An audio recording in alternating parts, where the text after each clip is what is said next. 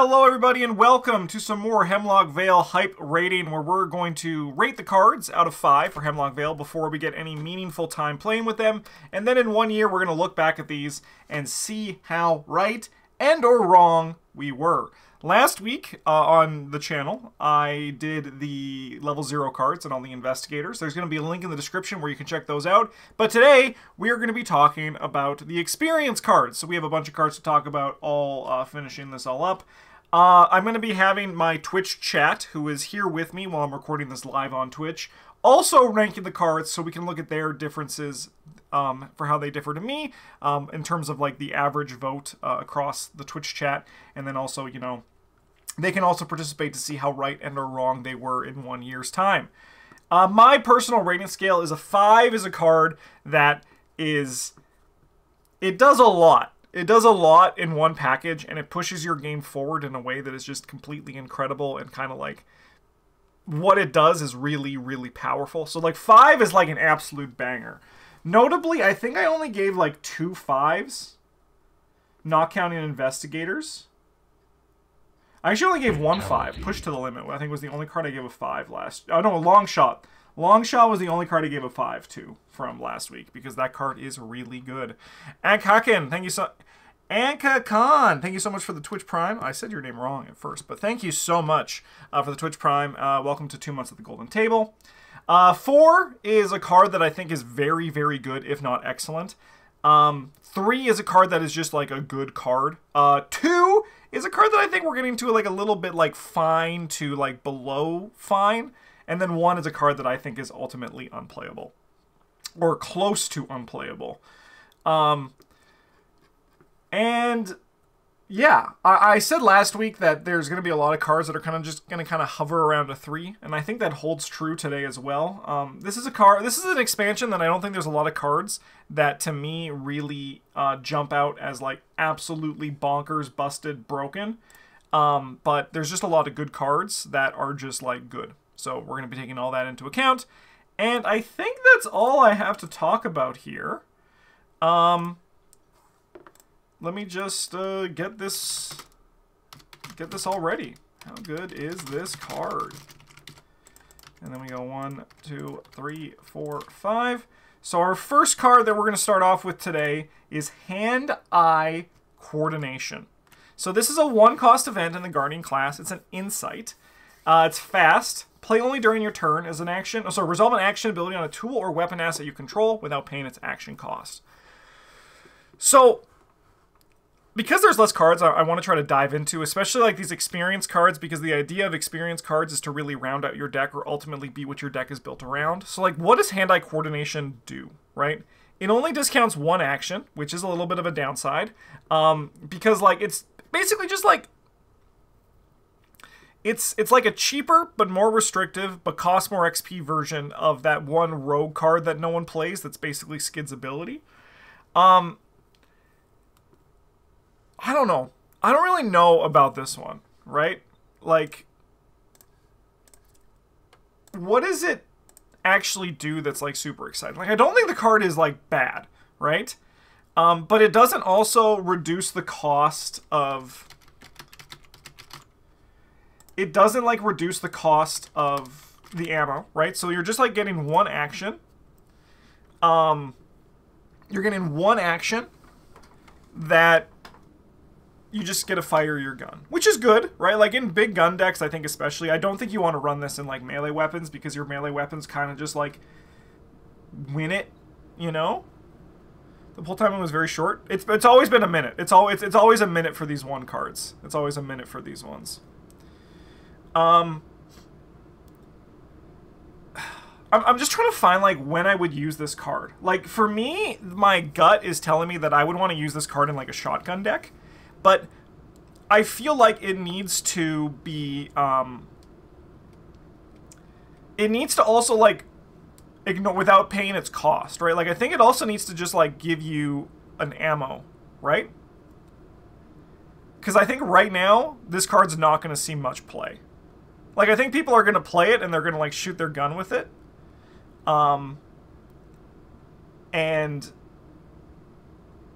that's it.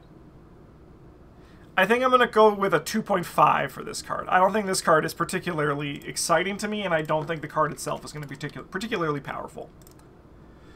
All right. Let's move on to our next card, which is Strong Armed, otherwise known as My New Love and Silas. Silas gets 2 Vicious Blows this expansion. Strong Arm is a skill. It's innate. While Strong Arm is committed to an attack using a melee or ranged asset, this attack deals +1 damage. After dealing Chaos tokens for the skill test, you may take 1 damage to cancel that Chaos token, return the Chaos bag, and reveal a new one. So, this card doesn't work with firearms, which is where I'd actually want to play it. Like, I would want to play this card, I think, most commonly in a shotgun deck, right? Because it's protection for your shotgun, and the more protection you get for your shotgun, the better, right? Does tell the chat average? I didn't tell you the chat average for the last card. You guys gave it a 3.5. You guys gave hand-eye coordination a 3.5.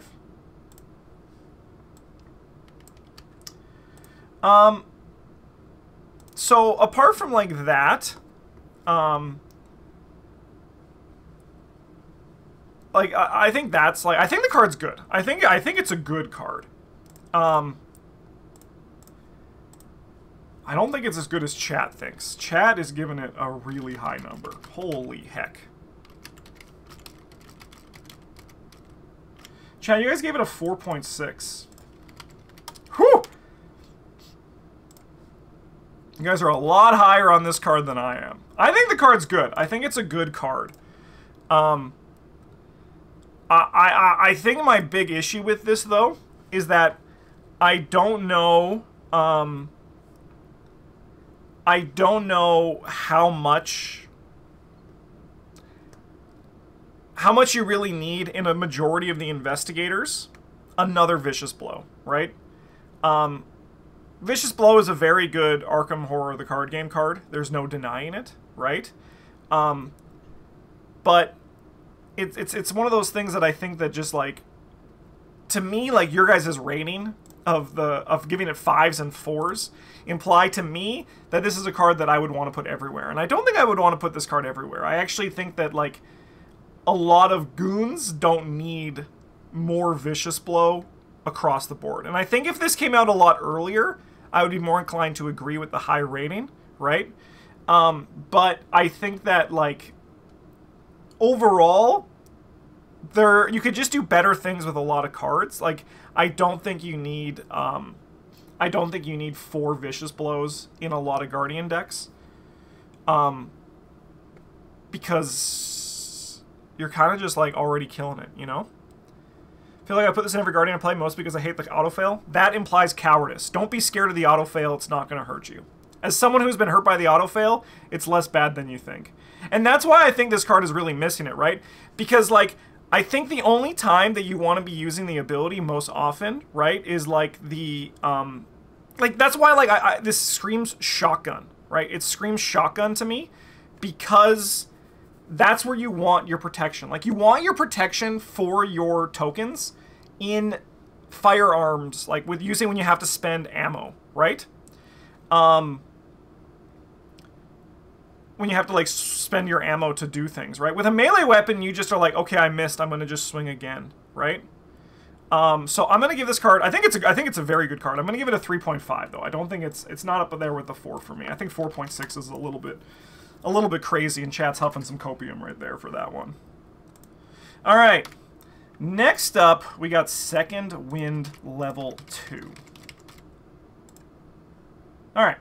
An upgraded version of an old classic. 0 cost, 2 experience event. Spirit and Bold. Play only as your first action. Heal 2 damage. 3 damage instead. If you drew a Treachery this round, draw 1 card. So I think Second Wind is a playable card in Mark Harrigan, right? I usually don't put it in other places.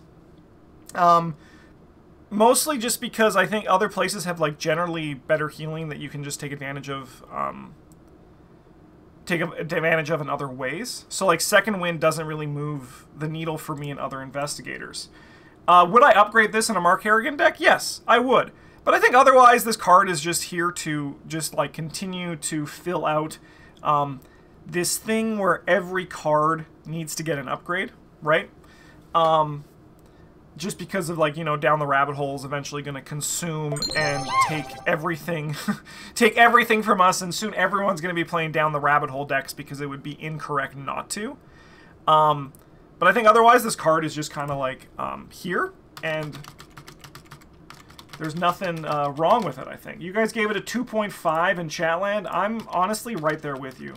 2.5s across the board. Yeah, it's just like, if you, I mean, like, I only play Second Wind in Mark Harrigan, essentially, and I would play this upgraded version in Mark Harrigan. Because, I mean, like, 3 damage is a lot for 0 resources, but I think that most of the time you can be fine getting away with it. Alright, we're going on to Cleaning Kit Level 3. 3 cost, 3 experience, uses 4 supply. Supplies on Cleaning Kit may be spent as if they were supplies on ammo or assets you control. Takes up the accessory slot as a reaction. When a supply is spent from Cleaning Kit, exhaust it. The Performant Investigator gets +2 skill value for this test. I think this card's really cool.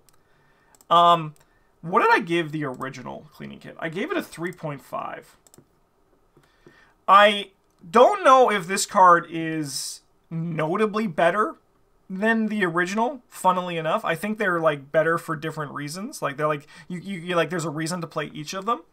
But I don't think, like, the upgrade is going to, just in a vacuum, do that much more than the original version. Because the original version, it, what, gives you, it's like, has 1 less use on it, right? I think that's kind of like the thing, and you obviously don't get the +2. But once again, down the rabbit hole stonks are going up through the roof. And we're going to be trapped in the down the rabbit hole thing forever going forward. Let's see what you guys gave it. You guys gave it a 3.8. If I could give it a 3.8, I would. I think that's actually like a really good rating for it. But I mean, like, this card lives for shotgun, right? I mean, like, at the same time, I mean, the thing is, like, it's level 3, so Guardians don't really need the +2. Like, if this was level 2 and Rogues could run it, and they could take advantage of it, I think that would be really sick. I think I'm going to still just give this one a 3.5. I think I'm going to give it the exact same rating as the other one, because it's different. Like, I want this in a shotgun deck, you know? I want this in a shotgun deck.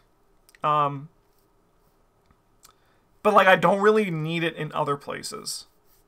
Like, I could see me running this in a Mark deck where I'm running shotgun and the Colt, because then there's, like, a reason to use it in both my weapons. But I think I'm going to give it a 3.5.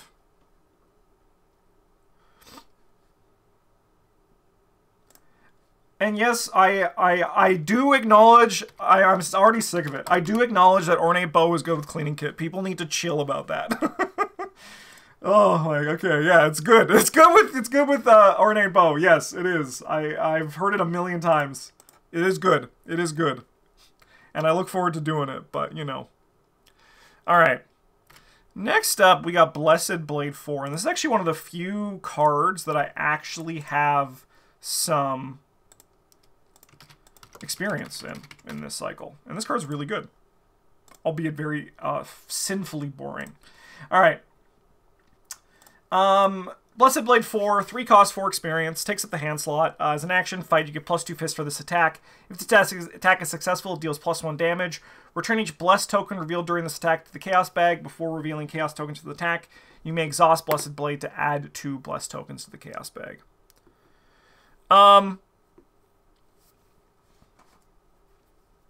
Yeah, this card's good. It's very good. It's a very powerful weapon. It's very consistent. If you are taking advantage of Blessed tokens, it's going to become even better. If you're not taking advantage of Blessed tokens like me, it's still just like good. It's pretty expensive for experience. I mean, I do think that 4 is probably the best place for it, but it notably does cost a lot. It costs 1 less than Time Worn Brand, and this is kind of doing an impersonation of Time Worn Brand, just like a little bit cheaper in like the experience cost and the resource cost. I think it's a bit strange that this card actually doesn't cost Bless to resolve. Sorry, not resolve, that's not the right word. To go away when you draw them, when you play it. Jack gave it a 3.8. I'm going to assume that's because Astute Dunsparce gave it a 1. Because Astute Dunsparce is rating with emotion right now, not... not card evaluation, just like, you know, hates the card. Which I respect. I respect anyone who wants to say they hate a card. Okay.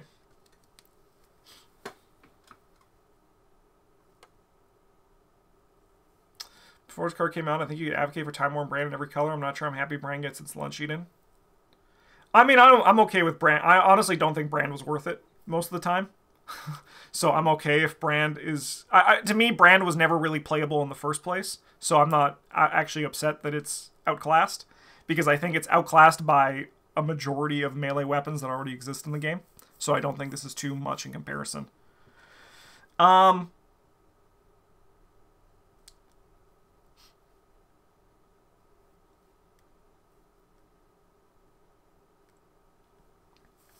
What am I going to give this card? I mean, I think it's a very good weapon. I think it's a very good weapon. I think it's, like I said, I think it's going to be very boring. It's kind of like it's obviously it's worse than the hammer. The hammer is better, just generally. If you're using blesses, obviously this card's better. I'm going to give it a 4, I think. Brand is a niche that nothing else filled. You mean a one-handed melee weapon in the neutral class? I think Brand is fine. Like, I don't think this... I mean, like, in a Guardians, like... if a Guardian, I don't think playing Brand was the right choice anyway. Because you just have better weapons. Brand, to me, was always a survivor card. I'm going to give Blessed Blade 4 a 4, because it's 4.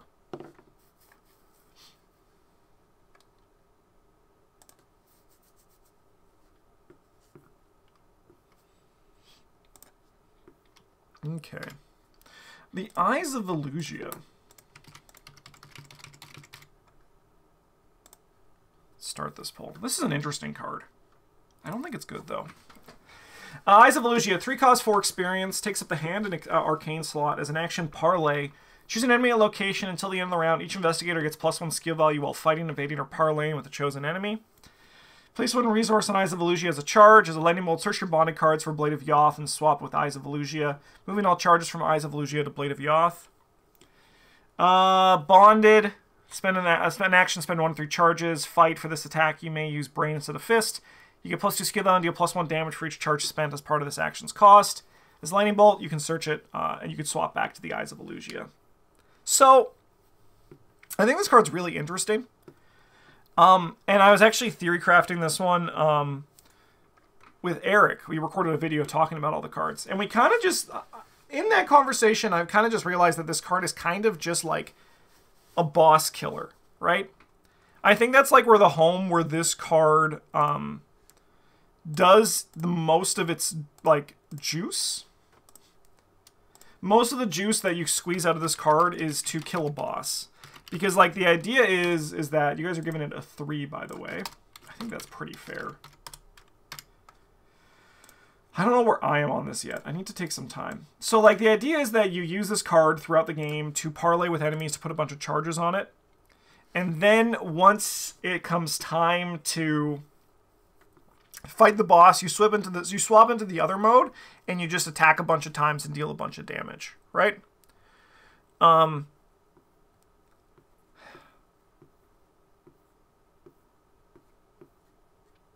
think it's really cool.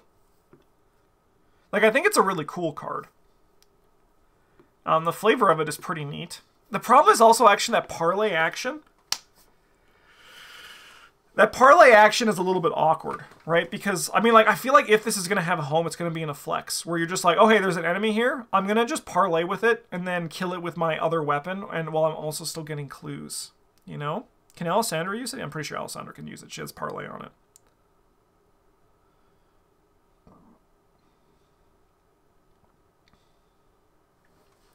So this is always 1-to-1 on actions for damage. Yes. So basically, yeah, you're basically banking. You're basically charging up your laser, right?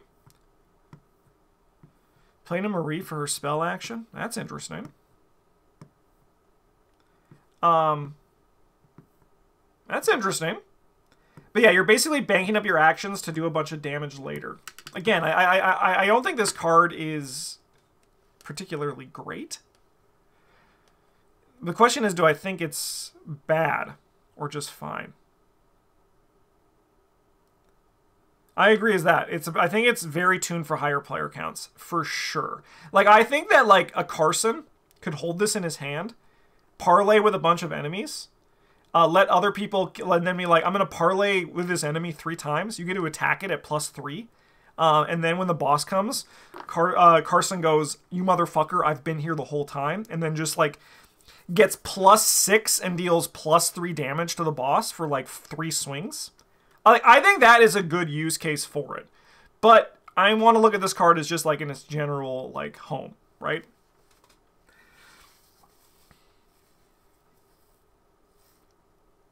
I'll be honest, in practice, this could be a card that I could look back in a year and be like, you know what, I was wrong about my rating for Eyes of Volusia. But I also could be pretty right. I'm going to give it a 3. I'm not sold on it, but I think it's a good card. But I don't think it's particularly very good, you know? I like it, though. I like the design of the card a lot. I don't think every card, even if it costs 4 experience, needs to be a banger. I think that there can just be cool cards in the game, you know? I think that there can be cool cards in the game. Yeah. You know, the PAX is, I mean, I'm not surprised PAX is 100% right. But PAX is 100% right. It's hard to track the value on this card, but the value is there, right? Like, but it's hard to just track the value on this card without, like, actually seeing it in action. I agree with that completely. That's a perfect way of putting it. All right. Let's go on to Flurry of Blows, which I think is a very, very fun card. But the question is, do I think this card's good? And let's find out. I haven't really thought about it. That's kind of like what I'm doing. I'm looking at these cards and thinking about if I think they're good for a lot of these for the first time. All right. 2 cost, 5 experience. Tactic, double, faded. I'll just make sure my wife's not saying anything. Oh, she's just asking how I am. How nice of her. Play only if you control a melee asset. As it's just a cost to play Flurry of Blows, spend an action. As an action, fight. Choose a melee asset you control and take an immediate fight action with that asset without paying its cost. You may repeat this effect up to 3 times, and after the final attack resolves, if it is your turn, end your turn. So what this card makes me think of in like a kind of not direct but close comparison is 1-2 Punch. Because I'm looking at 1-2 Punch as like the pinnacle of a good fight event in Guardian. That's kind of like what we look at as like a good 5 XP fight event in Guardian, right? So this is similar to that in my opinion. Whoa, Chad, you guys are all over the place for this one. That's very interesting. So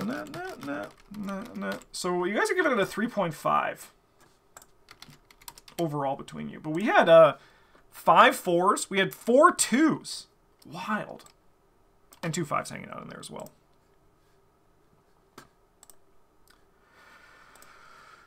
Okay, now let's talk about it. So you guys gave it a 3.5. What am I going to give it? Do I think this card is good? I mean, I think the card is playable. So it's going to get, like, baseline 2.5. We nailed it. So let's go from there. You use this. You probably only run 1 of these in your deck, right?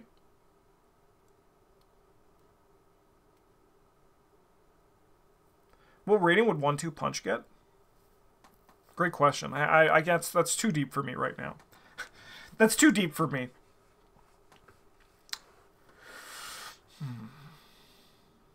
I mean, I like it. It has a lot of damage. It's like, so like when I look at this card, what I see for this card is you hold it in your hand and you use it to kill a boss, right? You just like bring it out against the boss and you're like, hey boss, like get fucked. You're dead. And I'm the reason you're dead, so get ready for, like, you know, that. What are the weapons you're pairing with this? Honestly, like, any non-zero weapon that's a melee weapon is going to be sick with this, right?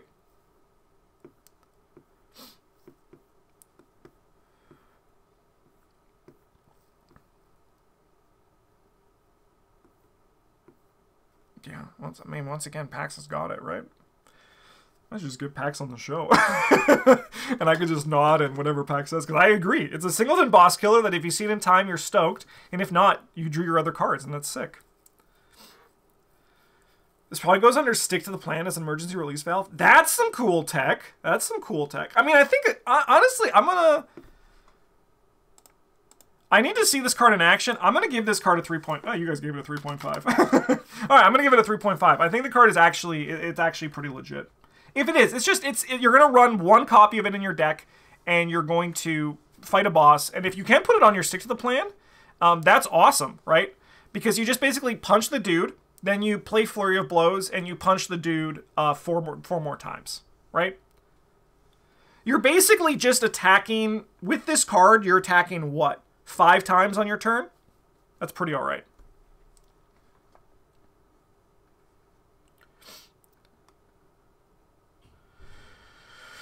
How about this? You can move, 1-2 punch, but can't do that with this. Is that a thing that matters? I don't think that matters. I don't think that matters, no. I think that 1-2 punch is easier to slot in, especially as a 2-of. But I don't think the double is going to matter too much for this one, because you're just holding this to kill bosses. 2 actions for 4 attacks, where hand-eye coordination is +2 attacks. Same amount of action economy for 3 attacks, 1 XP versus 5 XP. All right, we gotta look at this. We gotta dive in deeper. 2 actions for 4 attacks, whereas hand-eye coordination gets 2 actions. Same amount of action economy for 3 attacks. All right, let's go back. Let's actually see if this is true. So, with hand-eye coordination, you get to attack 4 times in your turn, right? For 1 cost, you get to do 4 actions. With this one, you get to do 5 attacks? Isn't it more?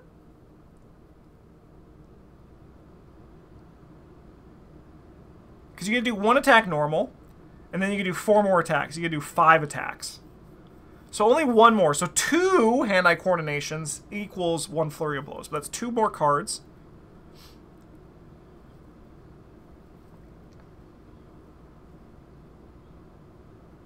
You know what? Maybe. Maybe it's true. Maybe it is poopy. I don't think so, though.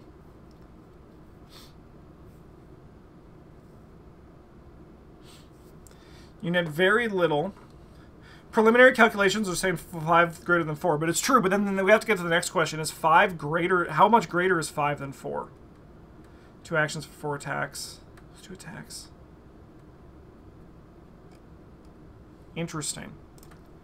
All right, let's go back and look at hand-eye coordination. It's an insight. So you can't lock it on something. You need to actually draw and find it. Being able to lock down your Flurry of Blows is pretty interesting. Like, the insight tag, I think, is worse for a majority of Guardian investigators. Yeah, how much better is 1 than 2? Because 1 is less than 2. You know what? I think you've convinced me, though. I'm going to actually drop the Flurry of Blows down to a 3. I think you convinced me on that. I still think Flurry of Blows is a playable card, but that is a fair point.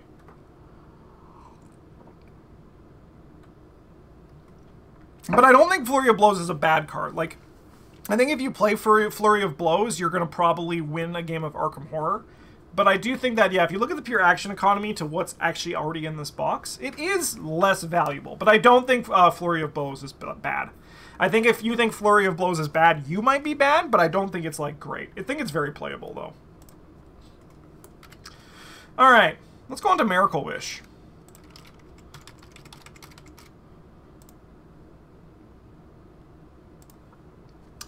Alright, this is an X-Cost event. 5 experience. Fast, play after 1 or more Blessed tokens are revealed during a skill test to your location. Search your bonded cards for Evanescent Ascension put into play. Place up to X resources on it as wishes to a maximum of the number of Blessed tokens revealed. Remove a Miracle Wish from the game. Bonded. If Evanescent Ascension has no wishes, so to decide how to play. When Investigator is a reaction, when Investigator location would fail a skill test, spend 1 wish and exhaust Evanescent Ascension. Resolve that Investigator's Elder Sign effect. In addition to all other tokens revealed. Okay. I think this card is really cool. I think that this card is kind of like a fun idea, but I don't think it's particularly good. Mateo doesn't need this. I actually argue that Mateo would want this, not because it would make him better, but because Mateo is kind of needing something that makes him a bit more interesting. And I think that this is a way for him to actually be legitimately really have an interesting other build around. Because I think right now the problem with Father Mateo is that he doesn't really do anything interesting. Chat, you guys are giving it a 2.4.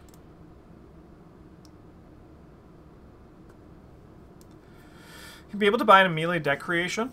I mean, I think that's fine. If my Father Mateo spent the first 5 experience of their deck on this, I would be like, what the fuck are you doing? Alright, so let's talk about, I think, why this card isn't good. And it should be pretty obvious. How likely are you going to be able to get, like... how many Bless tokens do you want on this, right? And you probably want... Like, if I do less than 3, I'm kind of sad, you know? But to do 3, which let's just say, like, that is, like, our baseline. We want 3 uses out of this, which I think is, like, a pretty fair baseline, right? We need to reveal 3 Bless tokens in 1 test, and we need to have 3 resources, and we need to be sitting on this card.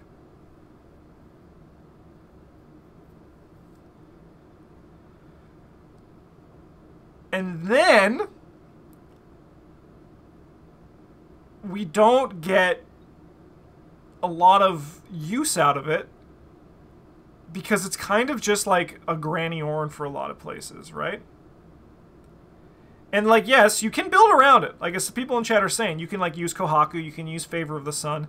But now you're, like, supplementing your 5 XP card with other XP cards, right? Like, with other cards. And, like, that's a combo, and combos are cool, but combos aren't necessarily always worth it, right? And yeah, it's very strange that it when I first read this card when I was doing spoilers, I thought it replaced the token, but no, you just gotta also resolve that token. So this is where, like, Mark Harrigan or Agnes Baker truly get to live where they get their plus X Elder Signs, because everyone else is like +1, +2. That might still cause you to fail. And that's why I think this would be really interesting with Father Mateo, because I think Father Mateo's whole space that he should be exploring is resolving his Elder Sign, right? That's where I think Father Mateo is super interesting, and I think this would be a good piece for that. Not that I think it would make him that much better, because I think the card in and of itself is also still kind of janky, but I think it would be a nice home for him to further explore. Does it count as a healing card if resolving my Elder Sign heals? No. We're not runers here. This is a no runer zone. I think I'm actually going to give this card a 2. I think there's a lot of hoops to jump through. What if Father Mateo taking this for his 5 XP was Bryn? Would you be surprised then? Honestly, I'd be surprised. My surprise would be Bryn just playing Father Mateo. That would be my big level of surprise before he even, like, bought anything. Like, if he bought Miracle Wish, I'd be like, oh, that makes sense, you know? Because Bryn playing Father Mateo would be the most surprising thing. Lily has a +2 Elder Sign. Yeah, I mean, I think there's cases where it is better. Like, you know, like, I think Lily would be super interesting. But I don't know how much that changes the power level of the card for me in and of itself, you know? All right, this is a cool card. I really am intrigued by this card, and I'm excited to talk about it a bit and put my thoughts on this card outside for the first time. Gabriel Carrillo.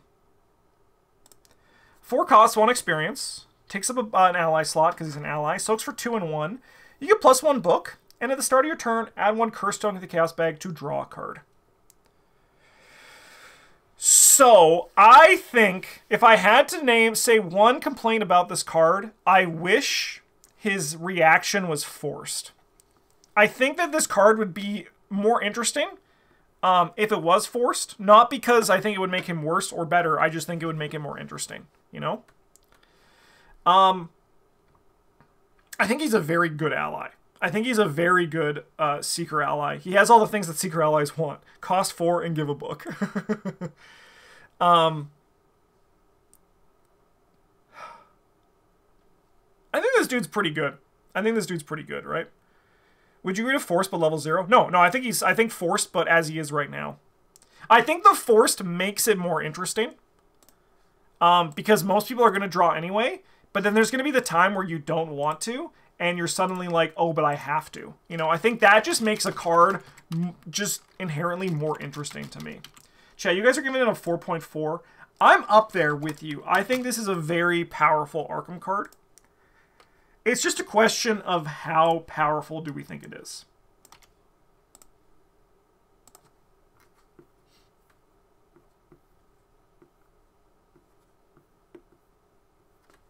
The fact that he's in Miskatonic traded is interesting to me. I love archaeology funding. Whenever I see someone without Miskatonic, I think about being able to use their soak. Can I be honest? I just assumed this guy was Miskatonic because everyone in fucking Seekerville is Miskatonic. I like this guy. I like him. I'm hovering between a 4 and a 4.5. I don't think he's going to get a 5 from me.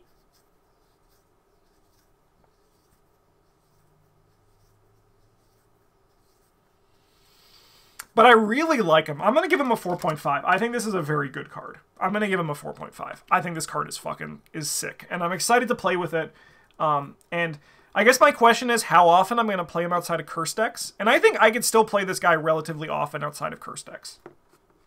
Because like that's where we look at, like, to me this guy isn't curse. It's just a punishment for getting a free card draw, right? Sick Harvey card? Yeah, Harvey's gonna fucking love this card.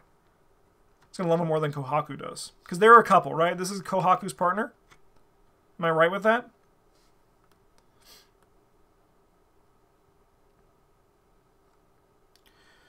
Okay. Nice. Alright. I have to keep in the loop of who's fucking who in this game, just so I can, you know, have that in the data bank. I love this card. Is it good? Let's find out. This is Steady-Handed. So this is a Seeker asset for 1 experience. It's a talent and a science.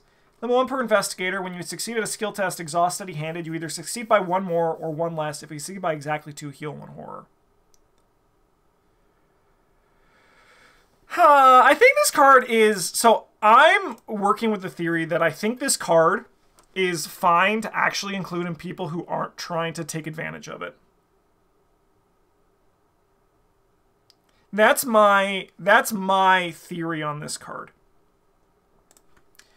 I think this card is fine for anyone, really. Limit 1 is good. Oh, if this didn't have a limit, that would be fuck. That would be fucked. I mean, it would, actually, I don't know if it'd be that fucked, but it is probably good. It's probably like, it'd be like 2 fucked if you could do 2 of these in play. So, to me... we're going to get a 3.5 here. I can already tell that from you guys. 3.5. And you know what? I'm kind of like right there with you. Worse Peter Sylvester? I don't think that's a fair comparison because one's an ally.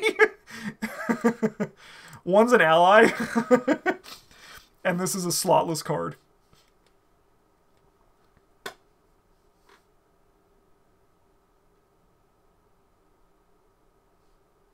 It's any skill test. Whoo! It is any skill test. So what I like about this card, obviously in Rex, this card is bonkers, right? Obviously in Rex, this card is like exactly what Rex wants. Rex is going to go fucking nuts about this card, right? Like now with Rex, you just get in the thick of it and just buy this and put 2 horror on Rex, right? Like that's just your first thing you do, right? You buy 1 of these or even 2. Rex could play 2. And you just go with it.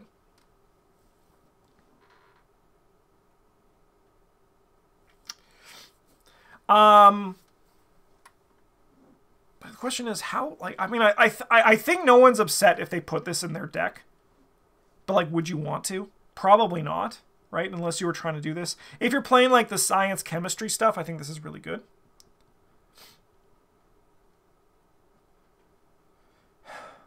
I think I like 3.5. I think this card's actually pretty legit. I'm gonna give it 3.5. I'm with you on that one, chat. Something katana. Let's go! Yes, and also, yeah, like, I think also, like, things that in scenarios that reward you by succeeding by, this card's also gonna get some boost there. Yeah, and being able to cheat your chemistry set, I think, is also really sick. Or even, like, your Dr. Charles West III. I think that's also notably a good thing for him as well. It's going to make him more reliable. And I kind of want to try a Joe deck with this and Dr. Charles West. Joe Diamond, I think that's going to be good. Okay, what's next? I'm pretty sure it is fine-tuning. All right, fine-tuning is a 2-cost event, 1 experience. Attached to a tool or science as you control, limit 1 per asset. After attached asset exhausts as a reaction, exhaust fine-tuning and a ready attached asset.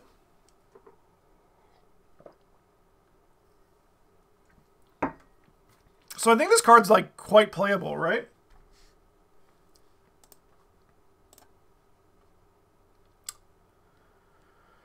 This card's gonna break something one day? I do agree. I do agree. You know what I'm just most excited about? To put this in Trish and just use my lockpicks twice a turn. Let's go.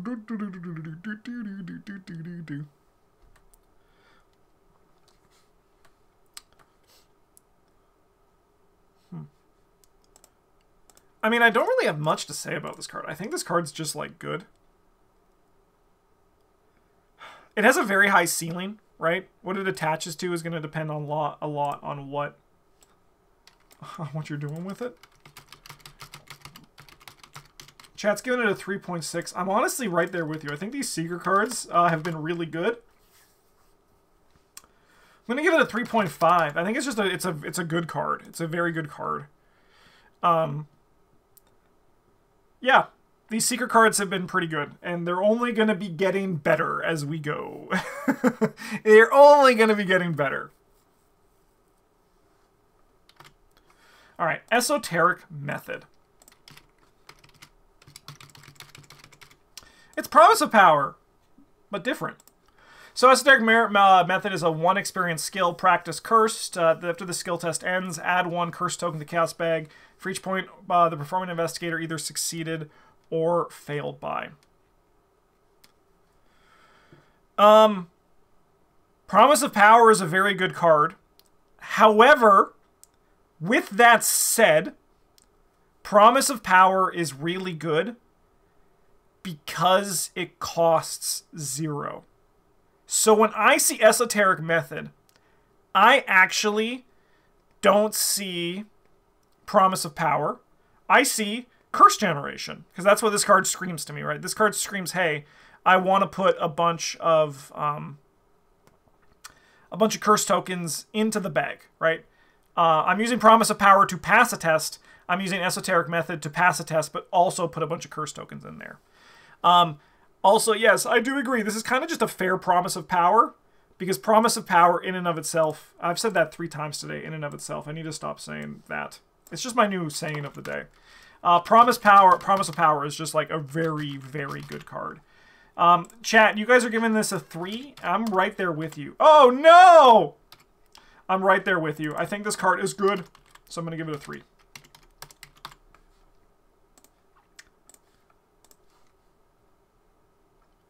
What about Practice Makes Perfect users who have no access to purple? I don't think so. I think it really wants... I think you really... Like, you could. I don't think it's a bad choice. I don't think it's bad. But I don't think it's... I think you can just find better skills if you're not in purple and you have Practice Makes Perfect. Right? Because, I mean, I think at that point, if you're looking for practiced cards, and you're, like, desperate, and you're like, I want this, I think there's just better options, right? Like, if I was looking for wilds... I don't know. But if I'm playing curses, I want this in my deck. If I'm playing curses, I want this in my deck. And speaking of playing curses, we got some Prismatic Spectacles.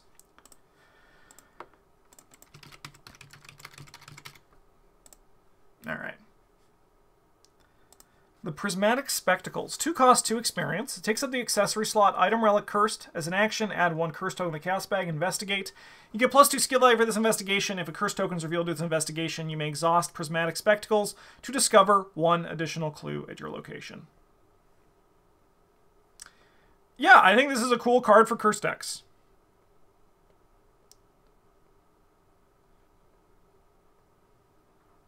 How do they not take the mask slot? I mean, we actually should have had a face slot, right? Which is just like a face in the corner going like this. And then it should have been that.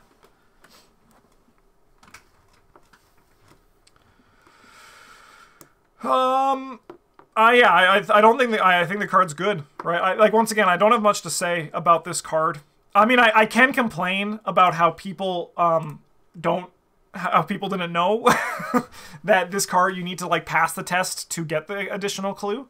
But that's just me being a little bit of a butthead, and I don't really want to be a butthead right now, so I'm not going to complain about that too much. Like, I'm happy to be a butthead, but I don't think we need to be a butthead about that. Jay, you guys gave it a 3.5? I'm debating between 3 and 3.5, personally.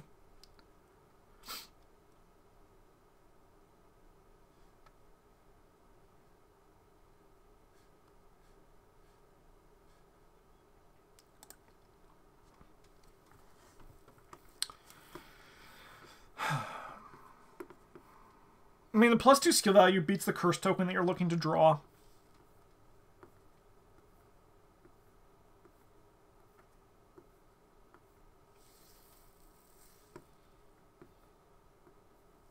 I think I'm going to give it... I think I'm going to give it a... I don't know, man. I feel like it's a 3.25 to me, and I'm just trying to decide if I round up or down. My gut tells me to round down. Because I feel like this is going to sit with a lot of the curse stuff where you need to be cheating a little bit to get the extra clue. Like the +2, like the +2 skill value is nice, but I think I would rather just run like Grim Memoir for that, you know? I think I'm going to give it a 3. I'm going to give this card a 3. I think it's very good, though. But I think I'm just going to have to like respect the 3 here, as opposed to 3.5. I don't disagree with 3.5, though. Like I said, I was hovering between the two. But I just think that it has that curse baggage, like the Armageddon baggage, if you will, or the Eye of Chaos baggage, where you kind of need to build around it to really make sure you're triggering the full potential of your card. And that's kind of how I'm looking at it, like triggering the full potential of the card, where we at, and where we go. Where we at? Where we at? All right. Confound. Okay. So this is a 3 experienced, 2 cost event.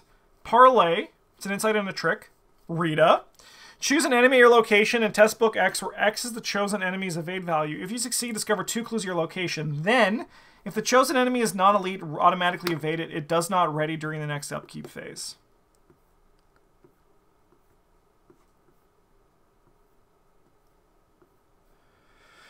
So, a little fun fact about this card that actually Eric pointed out to me, I did not realize. This card has the then on it, which means that if you don't discover 2 clues with this card, you actually don't get to evade the enemy, right?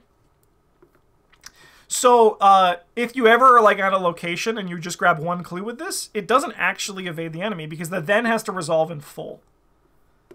Which I think is a little bit interesting. And I think it's also actually something I'm going to be keeping in mind as I evaluate this card.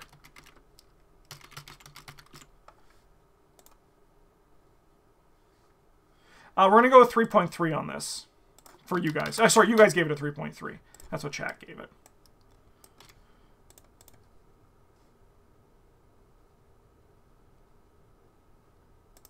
Are we super sure? I mean, Eric and I did look it up. I'll look it up again for you right here. I'll look it up again for you. But the then implies, well, then actually not implies, then says that you have to do everything. If the effective ability includes the word then, the text preceding the word then must be successfully resolved in full before the remainder of the effect described after the word then can be resolved. So, I think this is actually a knock against the card. I think it's less likely to actually matter than you think, because I think it's one of those things where you just like are going to park yourself on 2 clue locations if you do have it. But it is actually relevant, right? It is actually one of those things that can kind of fuck over this card a little bit in your hand, and even like in your play pattern. And that's one of those things that I think, like, for 3 experience, you don't want to be having to do that. Fine with Clue Drop then? Amen. I think with Clue Drop, that's kind of fun.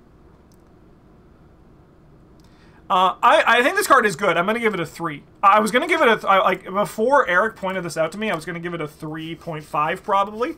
But I think a 3 is kind of also pretty... I mean, it's good, but I think it's, like, pretty notable for this, for that card. That then is very interesting, isn't it? Thing is, most people won't know how this card works. That's true, but I do, so I have to rate it with that knowledge, because I can't escape that, right? That's in my soul forever. All right, Microscope 4.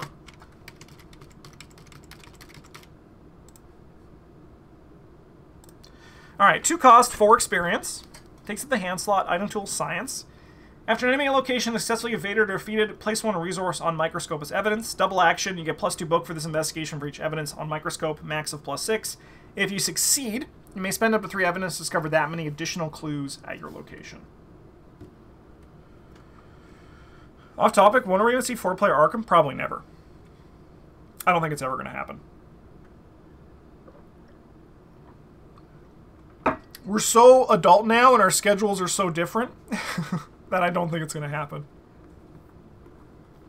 What did I give Microscope 0? Probably a 3, right? I gave it a 3.5. I don't disagree, but I'm hyped on it. I'm hyped on that hype ranking for sure. I think this card's powerful. It does cost 4 experience. I assumed they meant in-person 4-player ARKHAM, because we've done a lot of 4-player digitally, but I assume they meant in-person. Chad, you guys gave it a 3.5. So I think, if I may be so bold for a second, I think that actually the designers in this cycle, what's with all these actions investigates on assets? May I interest you in a card called Lab Coat, which was implying that this was happening. May I interest you in this card called Lab Coat from Scarlet Keys that was foreshadowing all this was happening. That's why there's so many investigate actions on assets. I think the designers, for the most part, did a very good job of finding experience levels that I think are relatively fair for these cards, which leaves them in the spot where I think most of them are just probably, like, you know, good. Dude. I think this card's... I've played with Microscope. I've played with Microscope, and Microscope is a powerful card. The Microscope 0. I haven't played with Microscope 4, but I've seen the power of Microscope 0. It's just a question of how much more is this one better than that, or potentially worse than that.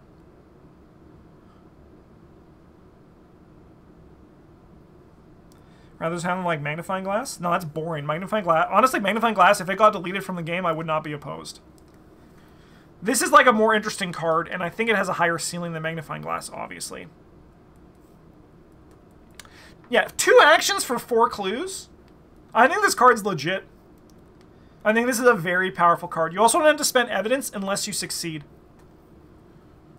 Which is good, because if you double actioned, failed, and I still had to spend evidence, that would be bad. I'm going to give this card a 4. I think this card's really good. This card's going to help you win games so much. So much. You just hang out with your goon, they kill 3 enemies, and then you're like, thank you. I will grab 4 clues from this location. Teamwork. Right? And then you just follow them around, and you keep doing it. I think it has a lot of burst clue potential.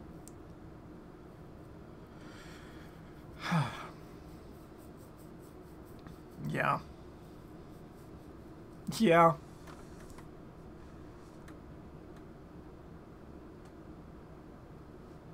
Yeah, good card. I think it's good. Alright. Now we're going to get to the hot topic of this cycle, which is the Myconids.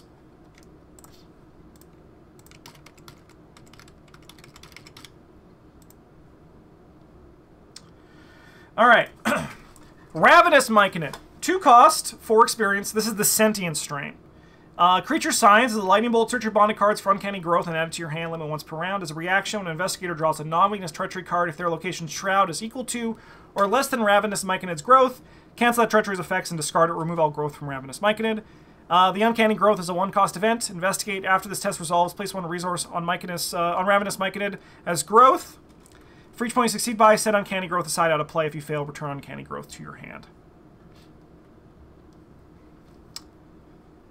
So I think this card's good. I think this card's very good. I don't think this card's broken like other people do.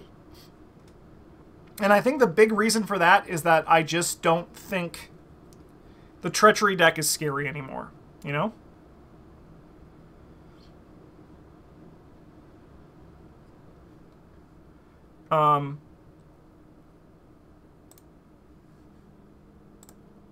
And I think that a lot of people who are 4, 5, 6, 7, 2, 3, 4, 5, and 2 ones.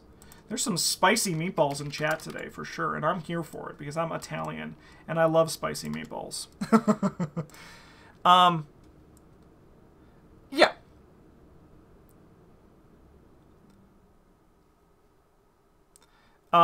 It's broke. Yeah, I'm with you. It's broken if you try to break it, like a lot of things in this game. I think that's like what it comes down to, right?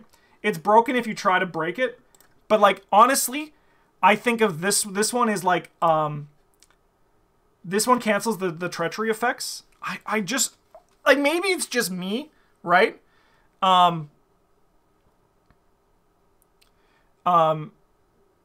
Maybe it's just me that I'm just not scared of treacheries anymore. Treacheries aren't scary. I think like this card would go up in value for me if treacheries were scary. But I think that this one is like kind of not fatality. Kind of not like, that's why it's not moving the needle for me as much as other people. I think it's a good card. Growl GG, thank you for your Twitch Prime subscription. Welcome to the Golden Table. It's a pleasure to have you. But I think that's kind of like what is making it not feel as broken for me is I'm just like not scared of treacheries anymore, right? What am I going to give it? You guys gave it a 4.1. You guys, I think I'm right there with you. I don't think it's a 4.5 for me. I think it's a very good card.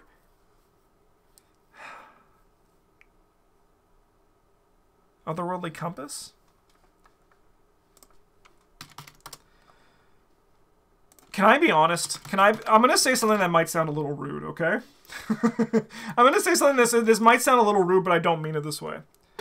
A lot of the times when I've seen people talk about this card and the things you can do with it, it sounds like a bunch of spikes trying to be Johnnies, when a true Johnny is like, I don't care. And a true spike also, in my opinion, should look at this card and be like, I don't care.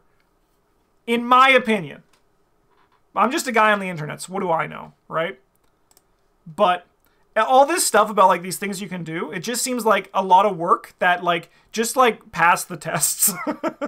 You know, like just build your deck to survive a Mythos phase. You don't need to like worry about all this stuff. You don't need to translate this Ravenous Myconid. You can just like, you know, like do all this other stuff. Like even like the whole idea of like being like really good and getting like a high book score and putting a bunch of stuff on this. Like in those decks, I've never like needed this card, you know? If you said that sentence like something incredibly hurtful, can I tell you that I'm a content creator, okay?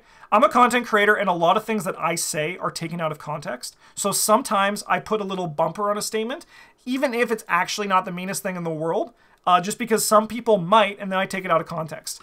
Hello, welcome to the internet, my friend.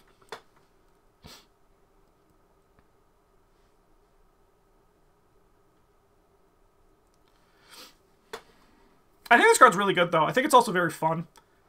Like, it's not lower than a 4. This card is, like, is banging. This card's very powerful. Yeah.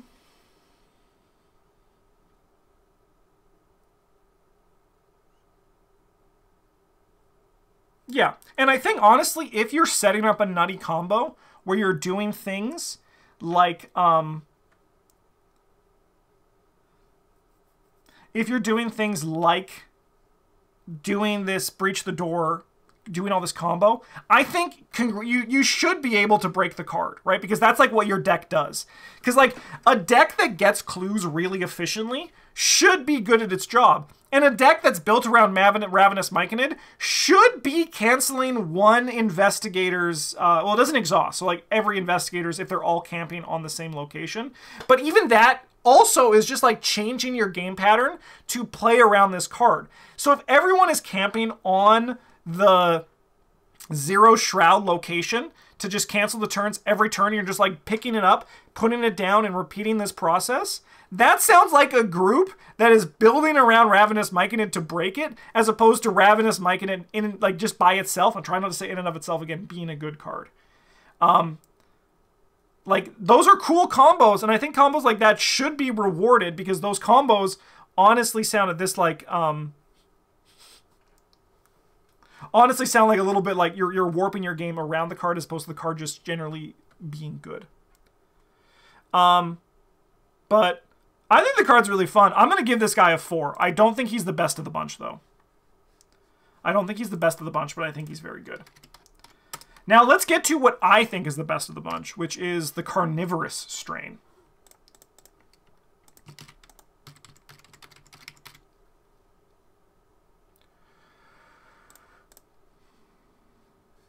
Alright, so this guy, same kind of stuff, but now you can choose a non-elite enemy at your location with equal or fewer remaining health and the amount of growth on Ravenous Myconid. Defeat that enemy, remove all growth from Ravenous Myconid.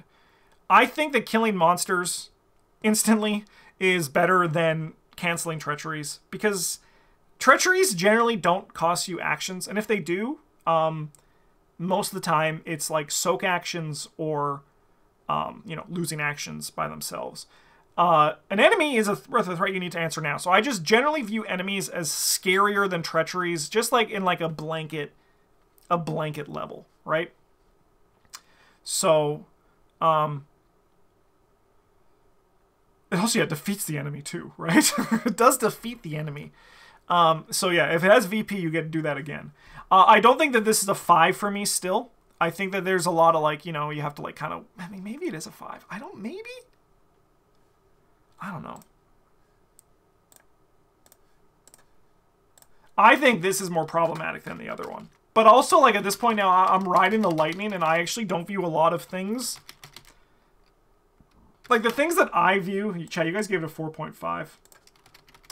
A lot of the things that I view as problematic for ARKHAM are kind of like just recursion at this point, you know?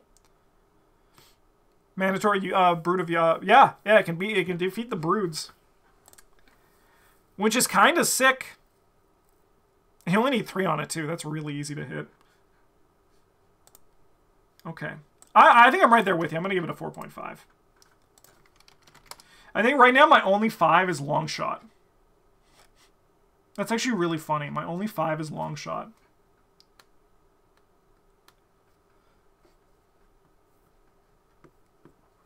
There's a lot of things that can kill the broods. The broods are actually really easy to cheese now. Cheesing the broods is actually like super simple in this day in ARKHAM. This is just like throw another one on the pile. There's actually stuff that does it at 0 XP anyway too, so. But the thing, I will also say, the thing about the Myconids is that they are also progressing the game while doing this, which I think is a very important thing to note. These aren't just like cards that you have to do instead of progressing the game. It's also doing this while progressing the game. And I agree, you don't need to like go high for this one. If you just kill a ghoul that someone draws, that's so much more that they can do, you know? I feel like this is a very dangerous design space. It eats up a lot of potential future card spaces, even in some current events. Why would I use upgraded Etzling Neck over this? Do you mean the Disc of Idzamna?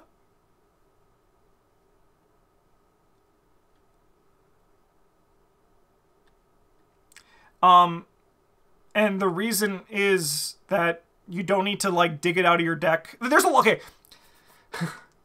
lot of reasons to run other cards. I think people who say there's no reason to run this card are like actively like getting worse at the game that they're playing, right? There's a lot of reasons that you would want to run a Disc of Idzamna level 2 over Ravenous Myconid. A big reason is the experience, right? You like experience. This costs 4. You have to get through it. You have to find it in your first deck. You need to upgrade it. You need to find it. A Disc of Idzamna at level 0 will kill a 2 health enemy if you're killing that with Ravenous Myconid, right? Like these are just like simple things if you just pull it back, right? And two traits that aren't really searchable. The other one's an item, right? You can also like play it with like, if you're playing like Unearth the Ancients, Disc of Idzamna goes up in value. At this point now in ARKHAM, it's less that the cards are just generically good, but you need to be looking at your entire deck and asking, why am I making these decisions over other decisions? I think at this point now, there's a few cards that are just generically good, but there are other cards that just notably get better if you are building your deck around them. All right. Last little buddy here, our last Myconid, is the Nurturing Strain, which I'll be honest is kind of actually just the first one again. So this guy is a Lightning Bolt. He soaks for 3 and 3. Remove all growth from Ravenous Myconid. Either heal that much damage and horror from Ravenous Myconid, or remove that much damage and horror from investigators or ally assets at your location to Ravenous Myconid. I think this one's also good. I think it's probably the worst of the 3. But it's the one that I'm most interested in playing because I think it's the most interesting of the 3, which shouldn't be a surprise because the other 2 are kind of just like really good. Like they're also just like really damn good. But yeah, this one and the first one are kind of actually the same card if you look at it like in like damage and horror dealing treacheries.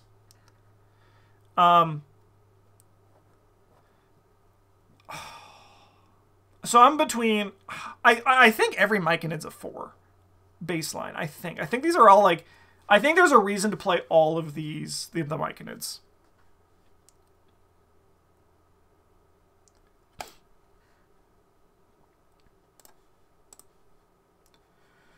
All right.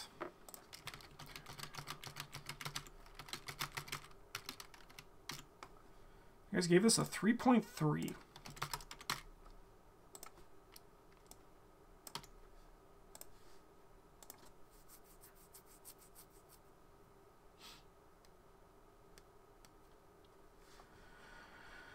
What is this Cycle Sled Dog? That's a great question. I actually don't think there is I can't think of a Sledge Dog.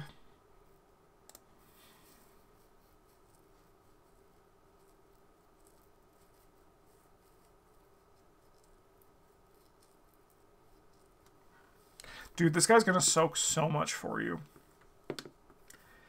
Basically kind of like, I don't know.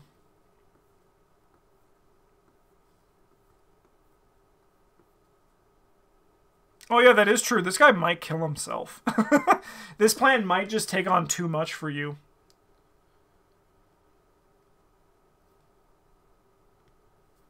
That's interesting. That is interesting.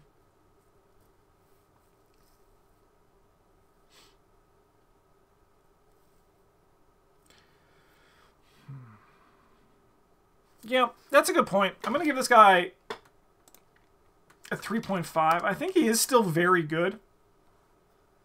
But yeah, I think that there's a lot of work you need to do, and that's going to bring this guy down a bit. And I mean, I think this is pretty obvious. The 3.5, this guy is the lowest, Sentient is the second, and then the enemy one is the first. I think that's pretty fair. Because yeah, if you do succeed by too much, like that's bad news bears for this. Because he might just die, right? Like, if he has 1 damage marked and you have 5 things on them, you now have to, like... You have to, like, balance between... You have to balance between taking 1 damage off of him or killing him, right? And you can't recur him easily, right?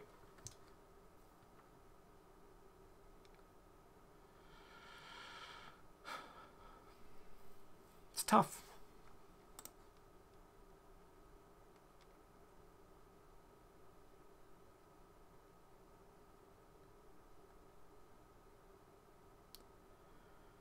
It's simultaneous. I don't think it's simultaneous. It's an or, right? Either heal that much damage and horror from Ravenous Myconid, or move that much damage. It's not and or, right?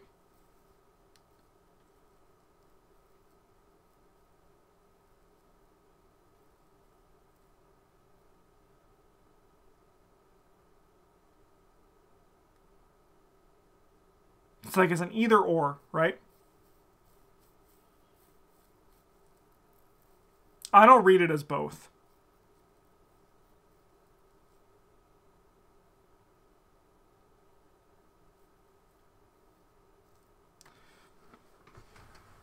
So it could take that much, yeah. But you move it to it, right? So that's what Pax was saying, and I agree, right? Like if it has 1 damage on it, and you have 5 growth on it, you now need to choose, hey, am I going to move 5 damage and kill this guy, or am I going to spend 5 growth to heal him and keep him alive, right? Which I think is going to make this guy a little bit more finicky than you want a card like this to be. All right. British Bulldog.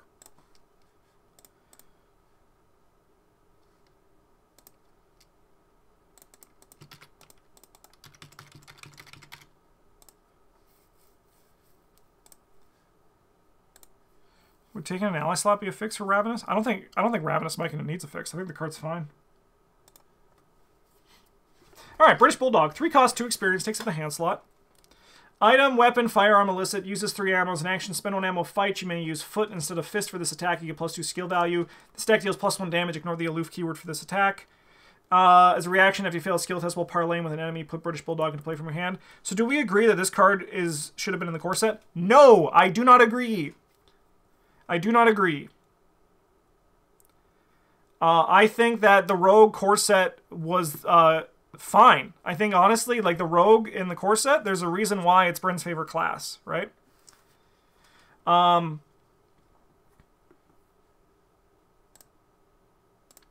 think that this is a very nice addition to the game. What did I give the first one? I gave it a 3.5. I'm going to give this one a 4.5?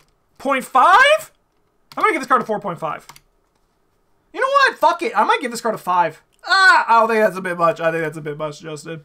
I think this card's very good, and it's going to be, it's going to shine in a lot of homes. Chat gave it a 4.6. I'm going to give it a 4.5. I like that rating. 5 was too high. I flew too close to the sun for a second there. Kimani going crazy? Every rogue's going crazy with this gun. Every rogue with high foot is going to love this gun. Right? Like, every rogue loves this card. This is such a great addition to the card pool. And Wendy. Wendy's going to love this gun.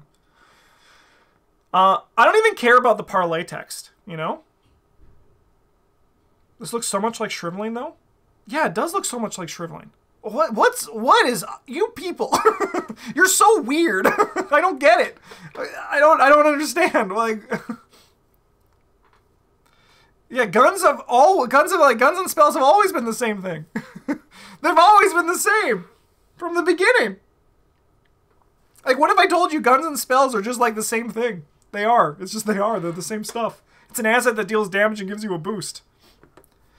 But yeah, like every rogue is gonna like, well, not every rogue, because Preston exists. He can't even play it. But like every rogue with high foot is gonna really benefit from British Bulldog, because now they have like a good suite of guns that are like kind of popping off. And then Tony can still just use it normally. Slightly sad this devalues Sharpshooter. Yes, I think Sharpshooter at this point is dead in the water, and we should just like, you know, pour one out for it, because Sharpshooter should have been higher XP and a permanent from the get-go.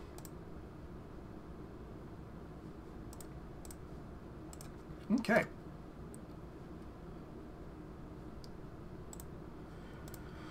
Snitch.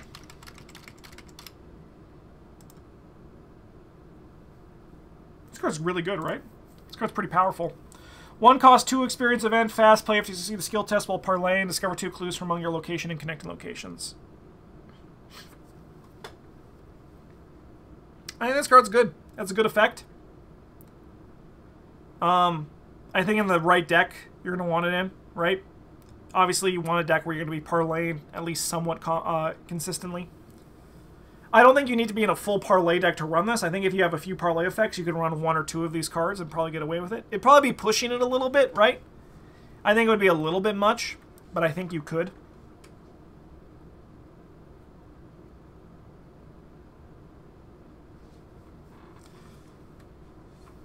Elder's Tongue makes this, though. Yeah, I mean, Recursion's powerful, right? Alright,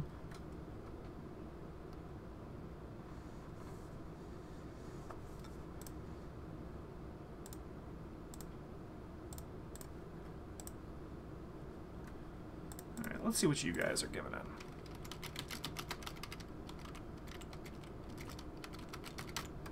You guys are giving it 4.2. I'm not that high. I think this effect is powerful.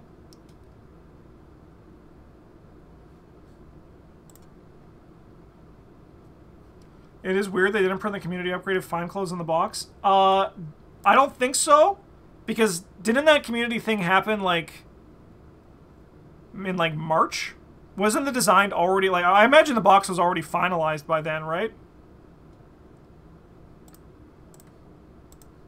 I imagine that this box has been finalized for the last like year and a bit.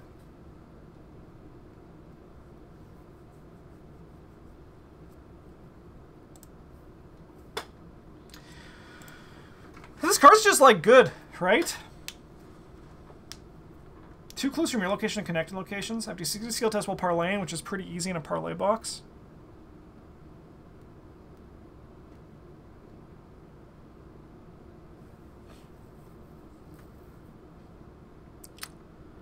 I'm not blown away by it, though. Like, I think it's good. In a parlay deck, I think it's good. What do I want to give this?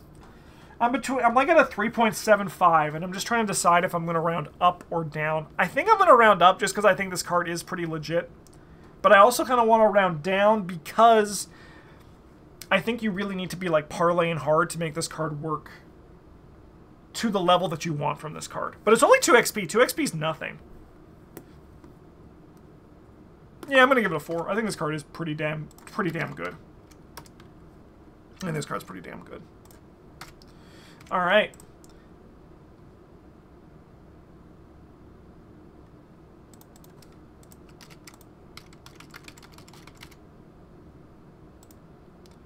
Bewitching.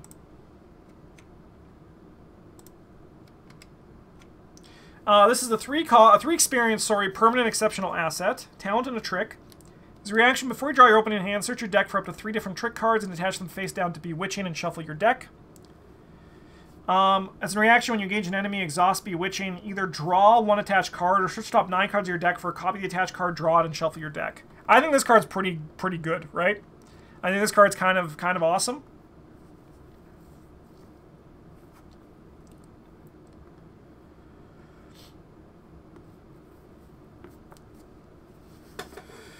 How good is it? I think the effect is strong. I mean, like, Stick to the Plan is a powerful card, and this is, like, just stick to the plan, you know? Imagine the outrage if this was out of Rita's card pool. Yeah, that would be a little bit much. I'm glad it's in Rita's card pool. It would not be great if it was out. A little expensive, but awesome. I mean, I do think that it's priced pretty fairly. Cards like this are very good. And, like, effects like this, rather, are very good, and they should probably be costed appropriately. Chat, you guys gave it a 3.9. I'm right where with you. I'm going to give it a 4. I think this is a very powerful card.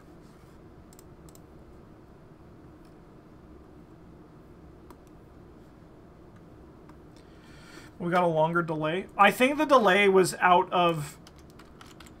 think the delay was for reasons that weren't related to ARKHAM. I think that might be why we got the parallel investigators, because they were kind of just like, what do we do? Our own schedule was pushed back a few months because of something. The Royal cards have been pretty good lately.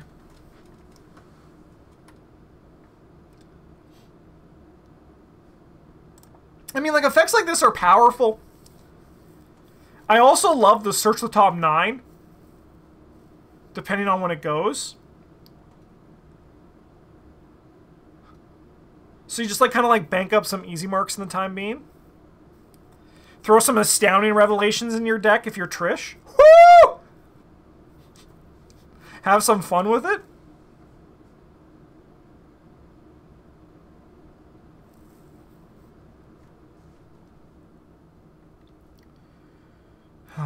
Man, I like it. I like the card. I'm kind of debating if I want to give a called shot and put this up even higher. I don't think so. I think I'm happy with 4. Alright, what's next?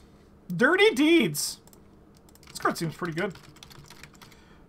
Rogue has got some nice experience cards this cycle. So you take a card that matches any of them. Yes, just any of them. You don't have to call. You don't have to do your shout before. 1 cost, 3 experience. Favor double illicit. Its initial cost to play Dirty Deeds, spend an action. Search your deck for an illicit asset, play it, paying its cost, and you may resolve an action or lightning bolt ability on the added asset, ignoring all costs. So no ammo is spent. Playing this card does not provoke attacks of opportunity. So I think that this is a double card that actually is like the easiest one to see the value that you get out of it back, right? I think just like this one immediately feels like, oh, hey, I search my deck, which is like an action in and of itself. I play the card, which is an action, and then I get to resolve an action, which is an action, right?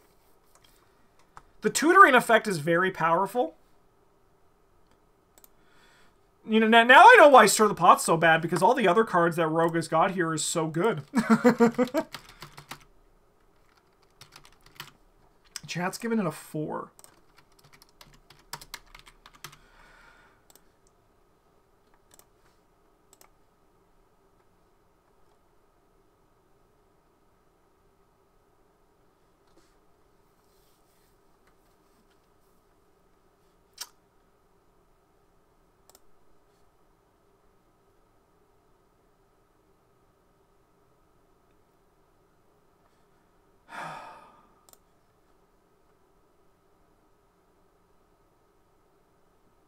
I'm going to give this card a 5.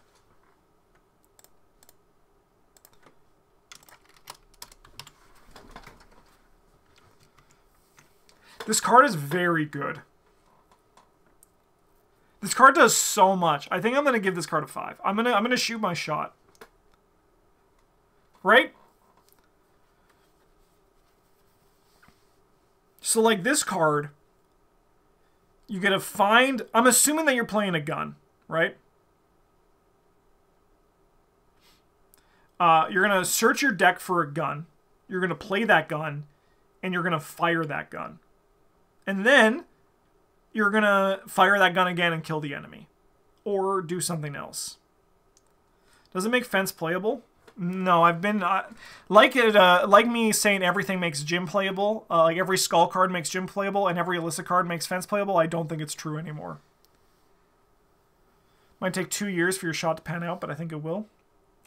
I mean, Rogue is going to get some good guns next cycle. Like, they are. Michael McGlynn's going to be the Rogue. Michael McGlynn's going to shoot guns. And Michael McGlynn is going to go fucking nuts. Yeah, this is just... There's so much power packed into this card, right?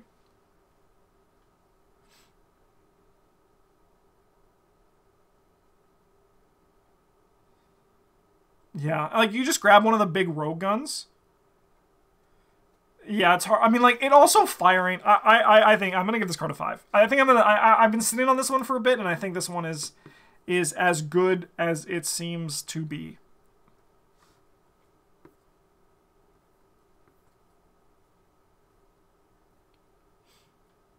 How are they going to make Michael shoot better than Tony? I don't think they're going to... I think Michael McGlynn's going to have 5 fist. And I think his ability is going to be related to playing illicit assets or something like that.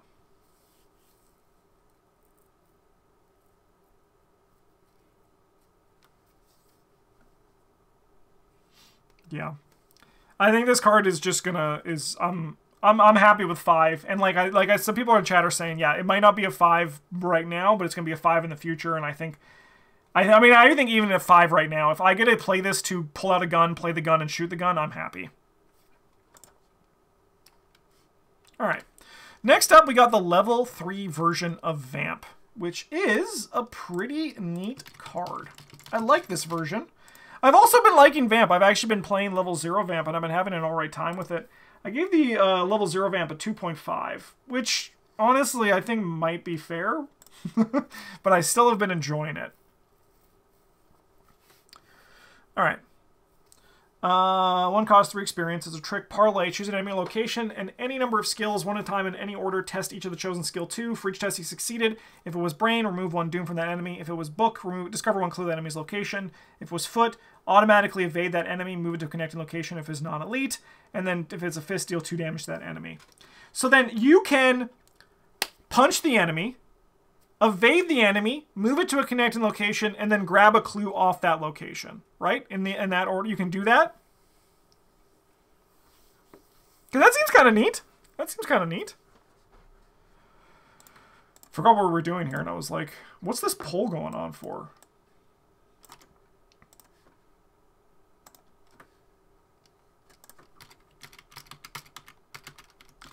Chat's giving it a 4. What am I gonna do?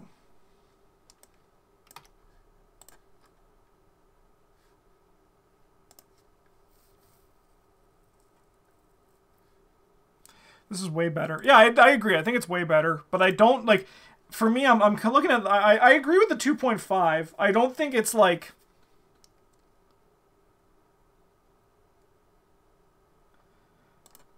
I think I'm going to give it a 3.5, but I'm also kind of feeling a 3. But you know what? I'm feeling a little bit generous. I think these rogue cards are all pretty stellar so far, so I'm going to give it a 3.5. I think the effect on this is really good, right? You don't want to pass the test. You get some fine clothes in play. You're testing at 0 for all of these. You throw a nimble on top of it, also run away, right? Double wild is very good too. That is true, but I do feel bad about committing my 3 experience skills. Like, I know it will happen, but it always feels a little bit bad. My 3 experience cards, it's like, oh no. I bought you for the other version, but now I'm using you for this. I think Vamp's pretty sick. I'm going to give it a 3.5. Chat, you guys gave it a 4. Looking forward to your most underrated Hemlock Vale cards video and seeing Vamp 3. I don't think so. I think 3.5 is a pretty good rating for this. I don't see this performing on the levels of cards that I personally consider a 4 or higher.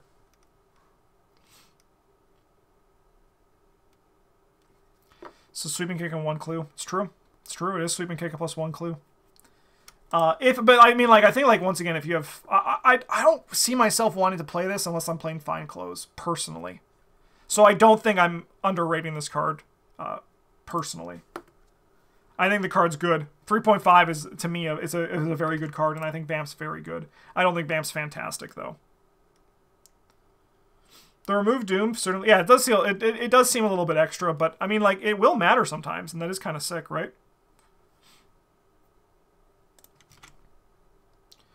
I think a low-level Stir the Pot will be underrated. Maybe. I give it a 3, which is what I would give Storm of Spirits. I think it's pretty comparable.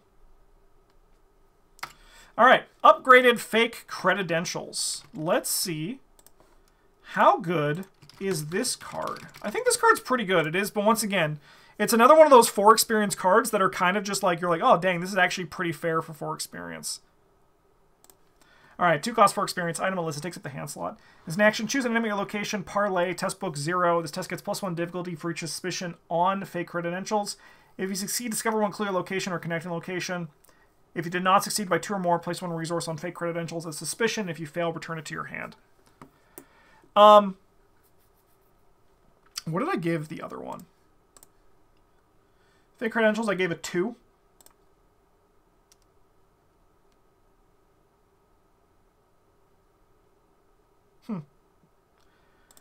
Alright, I think I know what I'm going to rate it, but I don't want to get too deep into my conversation until we see some stuff from chat here.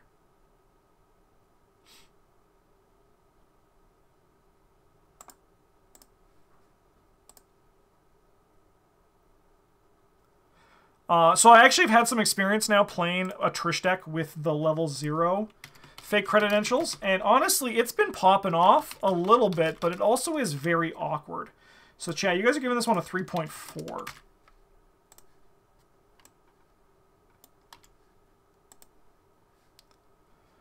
Okay.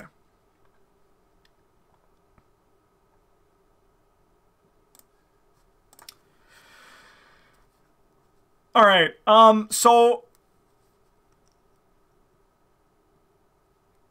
I don't think even this version I'm looking at playing this outside of Trish Scarborough. I think in Trish, this card is good. I think in Trish this card is like pretty poppin', but I've already been looking at the level 0 fake credentials and being like, this doesn't work like I want it to.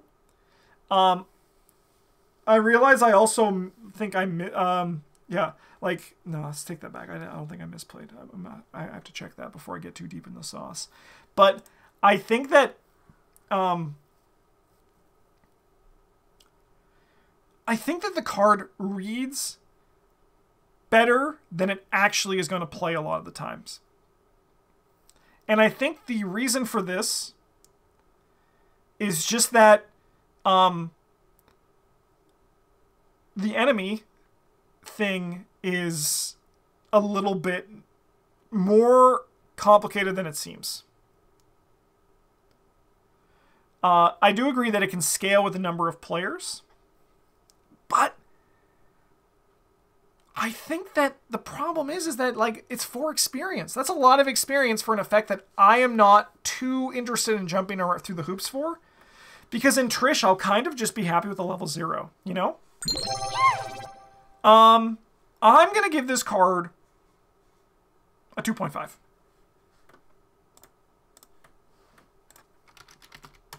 I think it's better than the level 0 version, just because, like, if you're gonna upgrade it, it's like gonna be worth it if you're gonna be upgrading it.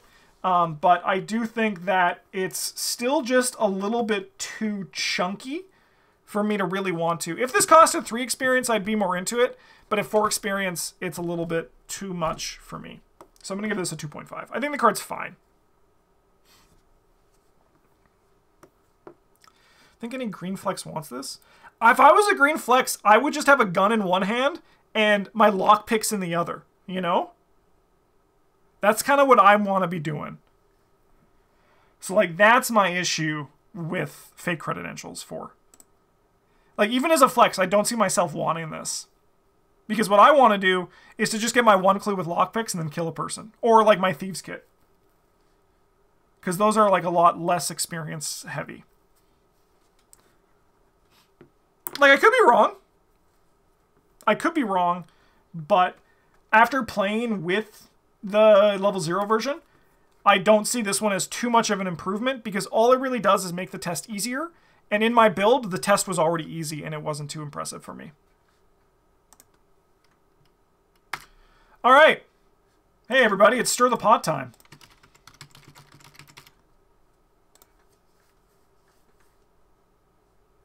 Alright, 3 cost, 5 experience, parlay, choose an enemy location and test book X, where X is the chosen enemy's combined damage and horror values. If you succeed, deal X damage to each enemy or location, and after this effect resolves, you may disengage from each enemy and move to a connecting location. I don't think this card is good. I think it's just too expensive. I think there's better things you can do for your experience. I think the only time I would play this card is if I was memeing or if I was doing another play all card challenge, which, I mean, I'm going to play every card in Hemlock Vale, so I'm going to play this card eventually. But I don't think this card is good. If this were 1 XP, would you take it? Yeah, I would take this at 1 XP.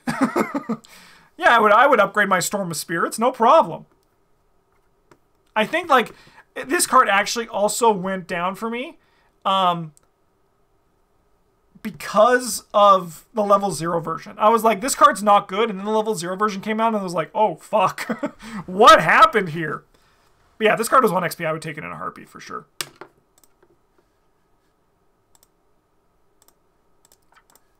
Anyways, I'm going to give it a 5, because that's how much XP it costs, and it's only fair to respect that.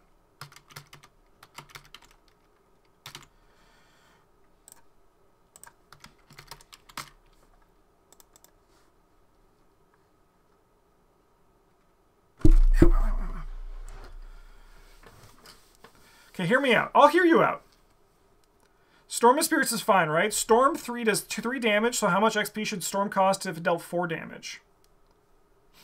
This card isn't that, but honestly, a Storm 5, if a Storm 5 existed, it probably would deal 5 or 6 damage. So, hi, yes, hello, Russ.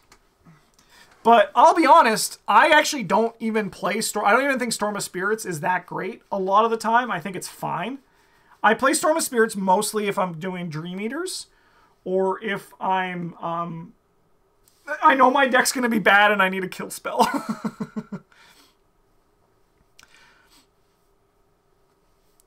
What's the XP cutoff? I mean, I would probably do this for 2, right? I think like if it was like Storm of Spirits, if it was 2, I mean even 3 it would be a bit much for me, but I think 3 is possible.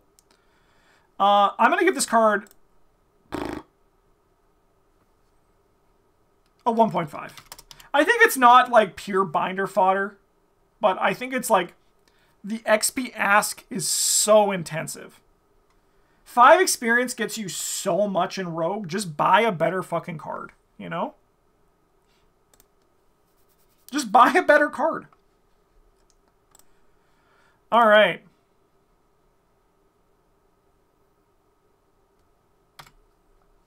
On to the Mystic cards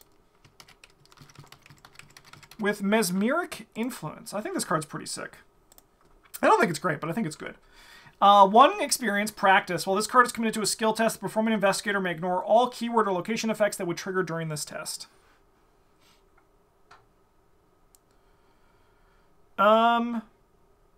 Yeah, so like I think the effect isn't like bonkers, but I mean this is like campaign tech, right? Like you're bringing this in when you know your campaign is going to be doing this stuff to you, but it also is just like a guts in other cases as well. Does this need to be 1 XP? I think so. I think so. I think at 0 XP it would. Oh, hey Russ, your little face is on camera. I think at 0 XP, it would be a little bit too good, I think. All cards put into a skill test. The performing investigator may ignore all keyword or location effects that trigger. So if you would fail a treachery test and the location would have a bad effect, if you fail the treachery, does this block that effect? That's a great question, actually. I don't know that one. Overmeddled says yep, so yes, there we go. Okay. Let's see what you guys are giving this card. I think, for me, this card just is a 3. It just screams 3. You guys are giving it a 3.2? I'm right there with you. I'm going to give it a 3. Thank you, buddy. You want food, don't you?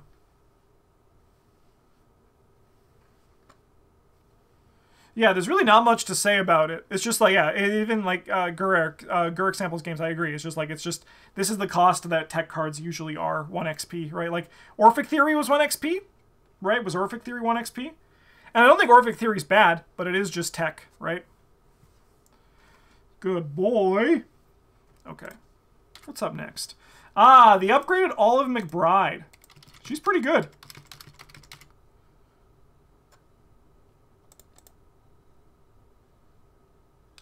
Alright.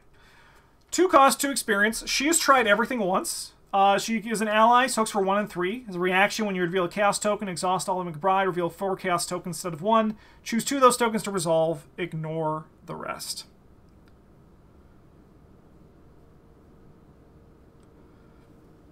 This is actually good for Jim. You can't get me again, my addiction. You can't. I can't go back to you.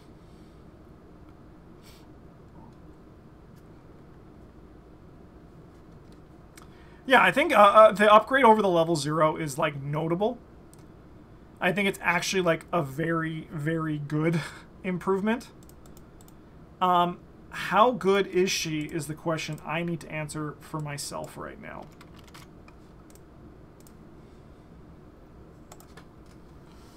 Oh, chat loves her.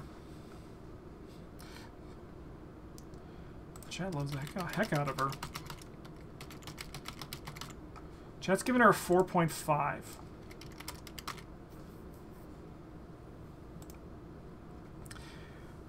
I don't think I'm there. I don't think I'm going to give her a 4.5. I think I'm going to give her a 4, though. I think she is a very good card. But when I look at Olive, I don't think, like, oh, she's excellent. You know, I think she's very, very, very good. She's bordering on excellent, I think. I'm going to give her a 4.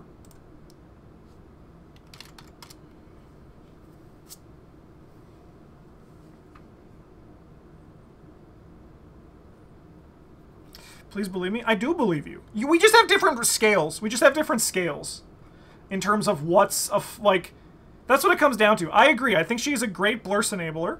I think that she's, like, very good at pulling tokens. But for me, she's not going to win you the game by herself. And that's when I start looking at, like, 5s, right? Like, when a card is, like, so good that it's going to, like, change the scope of a scenario if you draw it. And I don't think Olive McBride gets there. I think she's very good, though. Just like, we have different... My 5s and my 4.5s, I need to earn a bit more. They need to, like, actually get there for me.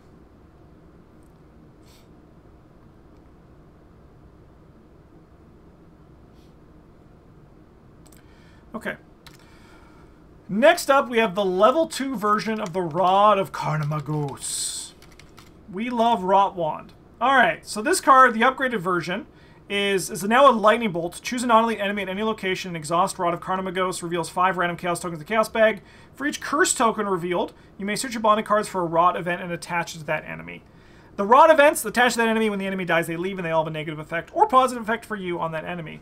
Enemy cannot move on Virescent Rot. Scarlet Rot, they take 1 damage at the end of each round, so otherwise known as Grievous Wound. Putrescent Rot, they get -1 fight, -1 evade. Abyssal Rot, the enemy cannot attack. And Amber Rot, when attached enemy is defeated, gain resources equal to its printed health to a maximum of 5.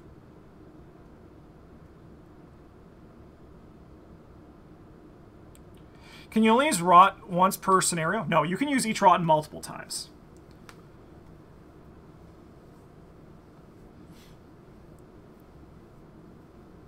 That's how I read it. Is Ursula alive now? I mean, I'm not the person to ask. I'm not the person to ask because Travis and Bryn are the one that Ursula is dead for.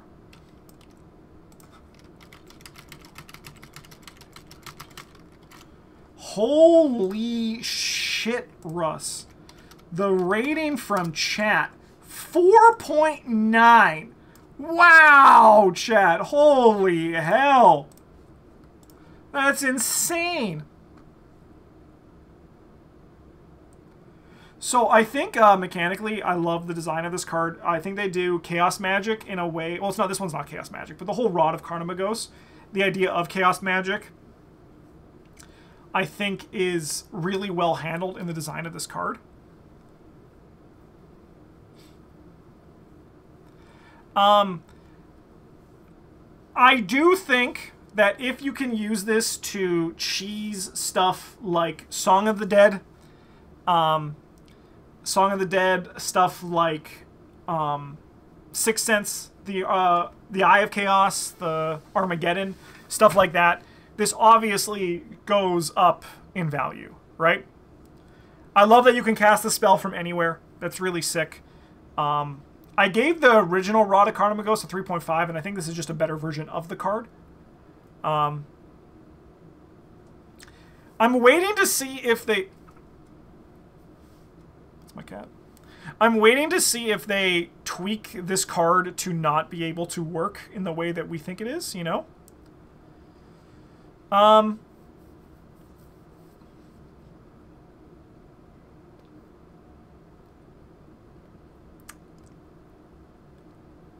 I think the card's very good. It's just a question of how good is it actually, and how much of it is it actually just kind of a meme, you know? Does it count as reveal in the test? Right now, yes. Right now, as written, it does count as reveal during the test. But we're waiting to see if that's actually a thing, because it actually has, like, cascading effects on a large variety of the Mystic cards. I think, personally, they should just leave it for a bit, let people have fun with it, let people who break the game with it, and be like, that's boring, I don't want to do that anymore, you know, and then they can go from there. Hi, Russ. Yeah, I was making fun of people who just always break the game and then complain about it as if, you know, like, it was their fault that they broke the game. It wasn't their fault that they broke the game. This isn't a test, though, but you can do it as a lightning bolt during the skill test. Right? So you initiate your Song of the Dead. You then lightning bolt during the skill test window to do Rod of Carnimagos. You have a skull revealed, and a skull was revealed during this skill test. What are the things that this breaks? I think it breaks Sixth Sense most notably. I think the synergy with the Armageddon and Eye of Chaos is actually a positive. I think that's actually a good thing. I like it with Song of the Dead just because, like, you can live the meme and have a good time with it. But I do think that ultimately they're going to rule against it. But I like it with the curse spells. I actually kind of like it with the curse spells a lot. I'm going to give Rod of Carnimagos, taking the cheese out of it, I'm going to give Rod of Carnimagos 2 of 4. Just taking all the cheese out. I'm going to just take the cheese out, because I think with the cheese it's a 4.5, but I think without the cheese it's a 4. I think it's a good card. You get the right thing on an enemy, and you don't need to worry about it. Russ, do you want food? Is that why you're down here? Do I need to go feed you? Hi, buddy.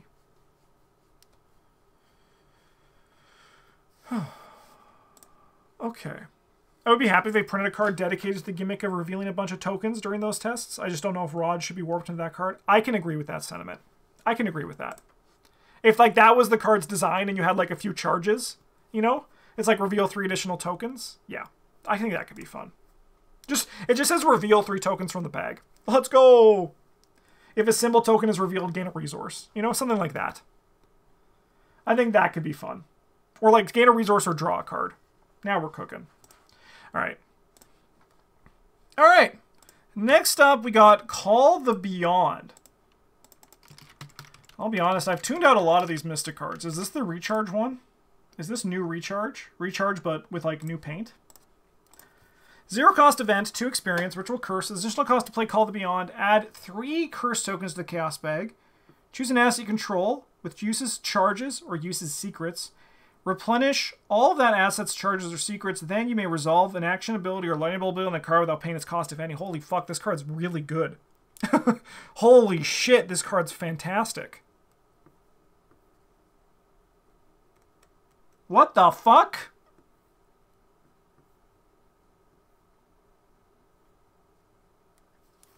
Yeah, this card's really good, right? This card's, like, very good.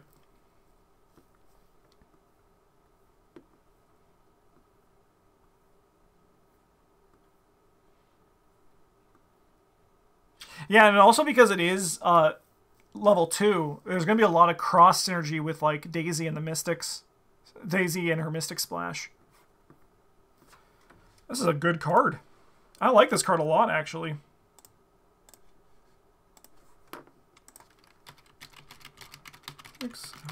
Chat, you guys are giving it a 3.8?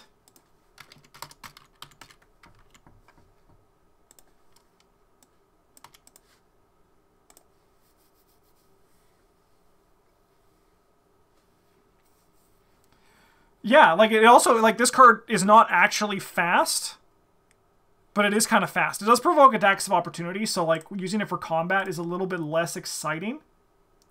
But this card is kind of, like, fast. I think I'm going to give this card a 4. I think this card's really good. I think this card's going to see play in a lot of Mystic decks. It's going to see play in a lot of Mystic decks, I think. Like, I just fucking refill my Brandica Thugga 4? Oh my god. Or even, you know what? I'm happy to just refill my Divination. You know what? I'm even fucking happy to refill, like, a Spirit of Humanity if need be, if the group needs some support. A Shriveling. And we even got to talk about the secret stuff.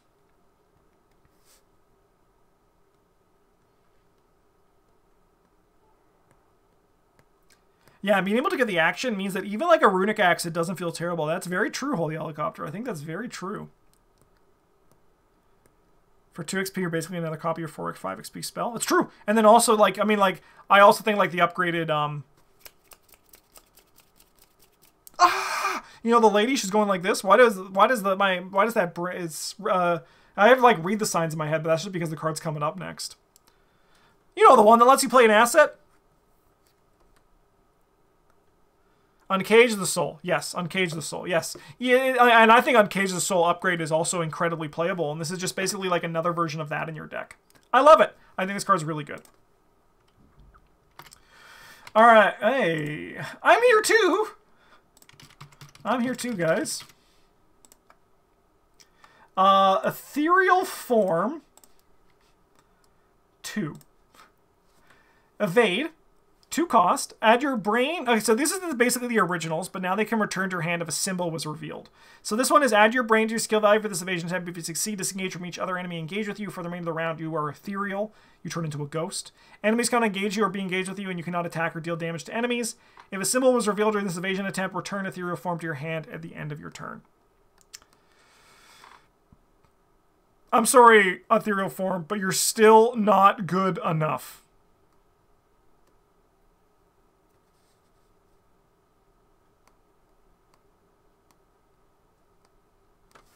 I just don't think evading is where you want to be.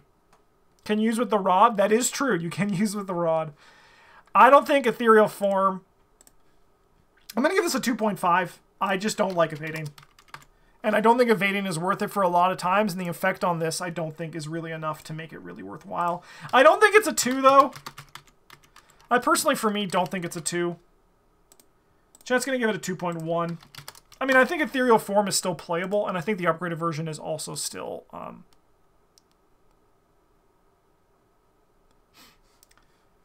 is also still there. So I'm going to give it a 2.5. I could see me dropping this in the future, but I think just ethereal form is just a fine card. I don't like it. All right. Next up, we're going to keep this going with the upgraded Read the Signs.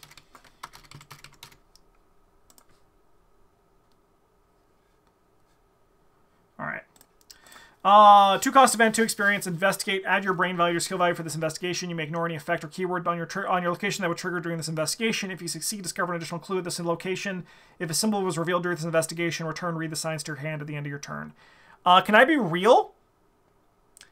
I don't think that these are actually necessary. I don't see myself buying these in a lot of my decks. I'm going to buy them in like scenario 8, unless I was a spell slinger, right? And I think that, like, while these upgrades are cool, and I think they're good, I actually, like, unless I'm planning on building around them to, like, bring them back to my hand a lot, specifically in Parallel Agnes, I'm actually not that intrigued by these upgrades. Because, yeah, the level 0 is just good enough. Russ, are you ready to back down here for food? Back down? Come here. If you want attention, just come up here. You guys have given it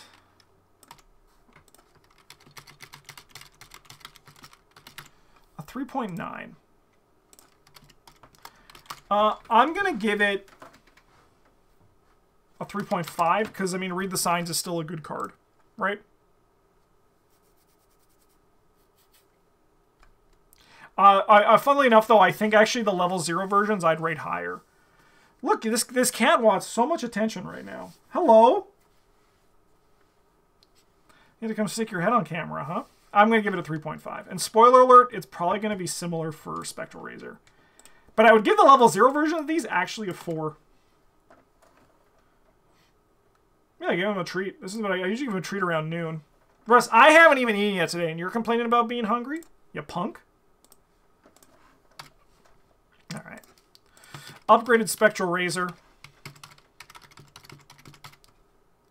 Honestly, copy-paste a lot what I said about the first one. So this one is a 2-cost event, 2 experience fight. Add your brain value or skill value for this attack. Immediately before this attack, you may engage the attacked enemy. This attack deals +1 damage, +2 instead if it was the enemy is non-elite. If a symbol was revealed during this attack, return Spectral Razor to your hand at the end of your turn.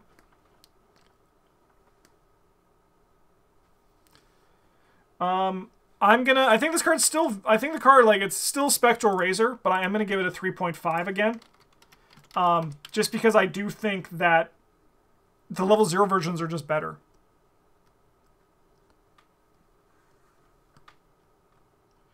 I mean, like, you're doing this with, the Key of Solomon, right? So that's, like, part of your economy. Like, there's a package that you can do, right? To get there, but it's like a big combo piece at that point. Then you're like doing a lot of synergy within your deck. I don't think the card's bad. I don't think the card's bad.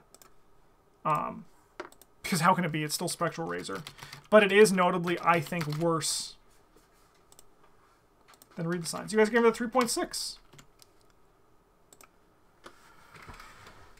Yeah, Yeah, or prophetic. Yeah, or prophetic will also get you there. I mean, I think you can do it. I just think the question is, like, unless you're, like, spell slinging, you don't really need to, right? So the question is why, unless you're really doing it. Okay, so this card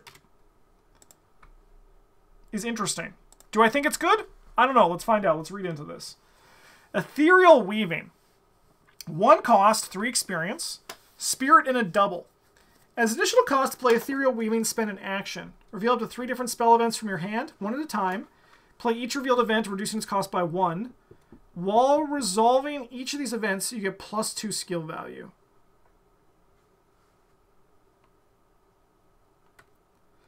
Do you... Okay, so here's a question.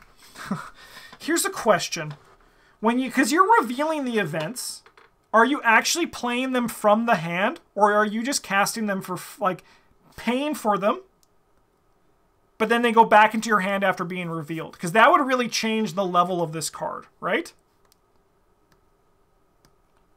Because it's weird that you have to reveal them, as opposed to just, like, it would just say 1 at a time, play events. Right? Sounds like you're playing them, but then why am I revealing them? Is my question to respond to your point. Then why am I revealing them?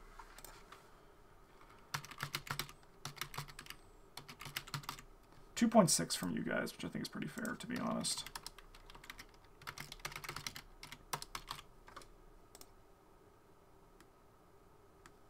No, I understand it says play. But why am I revealing them if I'm playing them? That's why I'm thinking maybe the intention is that you actually get them for free. Like, you don't get them for free, but they don't count as played.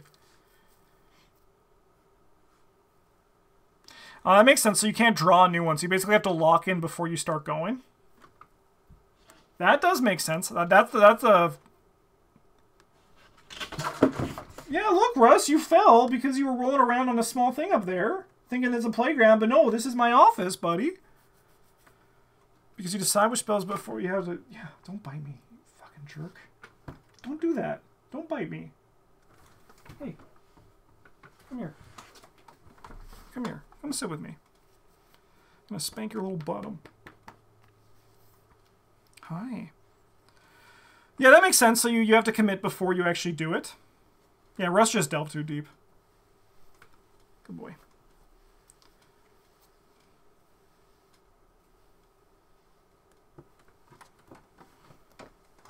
Hey, buddy. Yeah, I think that checks out.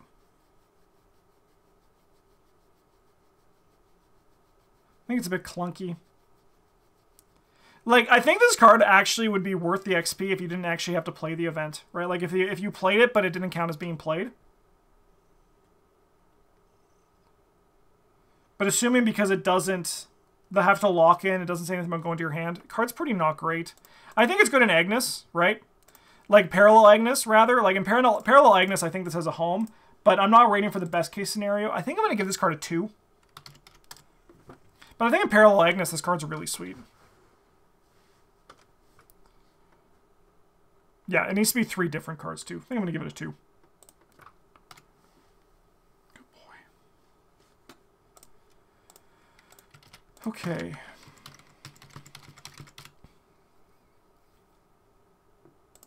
Yes. You still have to pay the other action, I believe. Alright, Key of Solomon. This card's pretty sick. 2 cost, 4 experience. Secrets of the Unknown. Takes up the hand slot. Item tome, Blessed, Cursed. Does a lightning bolt. If there are more Blessed than Cursed tokens in the Chaos bag, remove one Blessed token in the Chaos bag and exhaust the Key of Solomon. Heal up to 2 damage and or horror from an investigator or ally asset at your location. Lightning bolt. If there are more Cursed than Blessed tokens in the Chaos bag, remove one Blessed token in the Chaos bag and exhaust the Key of Solomon. Gain 2 resources. Wow, Jesus Christ, Russ. Good God. Just scratched my hand up something good. Ouchie. Hey, go away. Go away, buddy. Oh, God, yeah, he got me. Jesus. Ouchie. I think this card's very good. I think this card's very good. I don't think it'll be great. I think it's great. I don't think how this card can't be, like, good if you're in a Blessed Curse deck. So I need to grab some paper towel. Well, I'm going to pause the video. Owie! Alright, so, Chat gave this card a 4.1 with their average. But I think in Curse Blessed deck, this card is... It's just value, right? It's just value on top of it. I don't care about the healing that much. I'm looking at this as just the economy side of it, right? Like, I'm looking at, like, you're playing a Curse deck, you play Key of Solomon, you commit your Promise of Power, and then you turn your Promise of Power into basically like a Cryptic Writing, or whatever that one card is that gives you 2 resources. And I think, like, that's... Like, the Blessed stuff's nice, but I think that, like, the Curse token to turn... Anytime you play one of these cards that put curses into economy on top of it, I think is really nice. I'm going to give this card a 3.5. I don't think it's going to, like, be, like, a mover or shaker or change, like, the meta and anything. But I think in the right deck, this card is going to actually pop off and do some good shit. It's also really easy to find. Like this is also, you play this in, like, a Seeker, like a Luke Robinson, for example, right? Or, like, don't make me say Jim Culver, but basically, if you have access to Research Librarian, this card becomes, like, practically free to find, right? It is also, yeah, it is very strong healing. It's very strong healing. Yeah, I'm going to give this one a 3.5. Okay, next up, we have Seal of the Elders.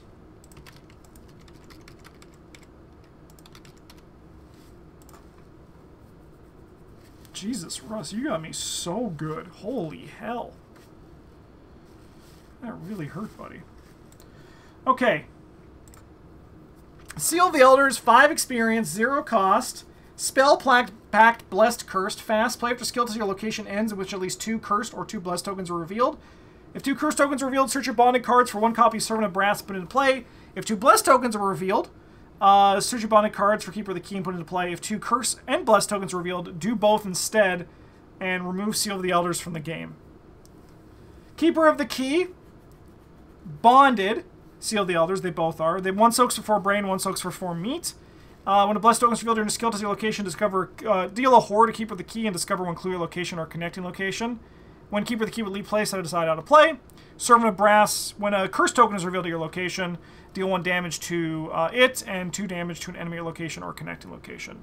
Lots of hoops. Yeah, I think this card is more fun than it is actually, like, really good.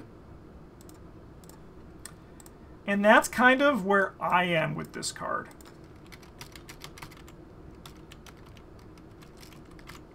Chat's giving it a 3.8. Okay, how good? Like, what's my prediction for this card?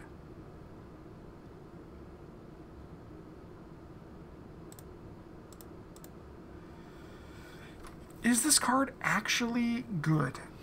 Like, what's the rating I would actually give this card?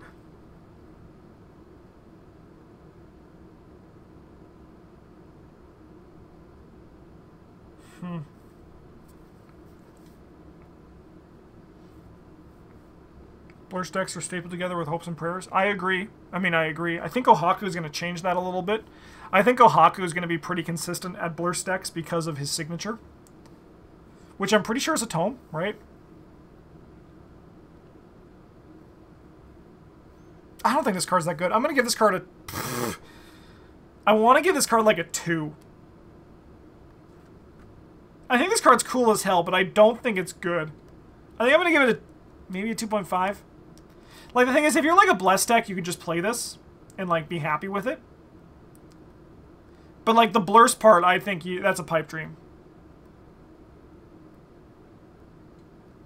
Yeah, I think I'm going to give this card a 2. That's what my gut's telling me, and that's what I'm going to give it. And maybe I'll be wrong. Maybe in a year we'll look back and be like, wow, what the hell was Justin smoking? This card has broken the game wide over and they had to taboo it to be forbidden.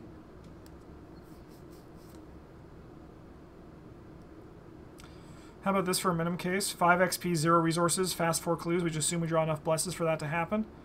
Assuming we don't get to choose where the clues come from. I think it's a bit too slow. Kind of just like passive drip clues is probably not worth it, right? because you can just like do that. You can just probably win the game quicker with less experience. I think that's a good thought process to try to put it into a perspective. But I think ultimately with that thought process, I think even then it's not worth it, right?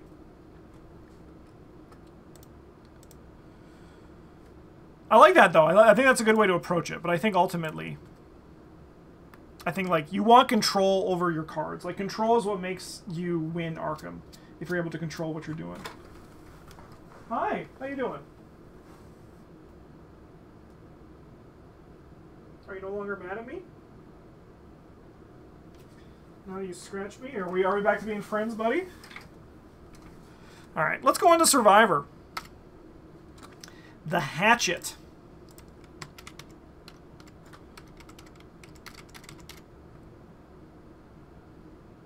Yes, I also think the card's really fun, and I'm excited to play with it. But sometimes we gotta, like, the cards that we love might just not be good. And we have to just, like, you know, accept it, but still love playing them. I'm pointing at Jim Culver right now. Alright. 2 cost, 1 experience. Takes up the hand slot. Item to a weapon range. Does an action fight. Add your foot to your skill value for this attack. This attack deals +1 damage. If this attack defeats an enemy, discard Hatchet. Otherwise, lose control of Hatchet and attach it to the attacked enemy. Attached enemy gains as a reaction. When attached enemy is defeated, take control of Hatchet. Any investigator at Hatchet location may trigger this ability. I think this is actually a very powerful weapon. It's just a little bit. You can't just like swing the hammer with this card. You need to. You definitely need to like think a little bit and like sequence your turns in a way to best take advantage of the Hatchet. You know. This card's been like a psychic virus, plaguing me how to make it work in a deck. Yeah, you just put it in the deck and attack with it. That's my thought. That's my advice. Survivors in their very design are designed to be scrappy, right? That's why their signature from Dunwich is called Scrapper, right? Like they're permanent. Chat's giving it a 3.1.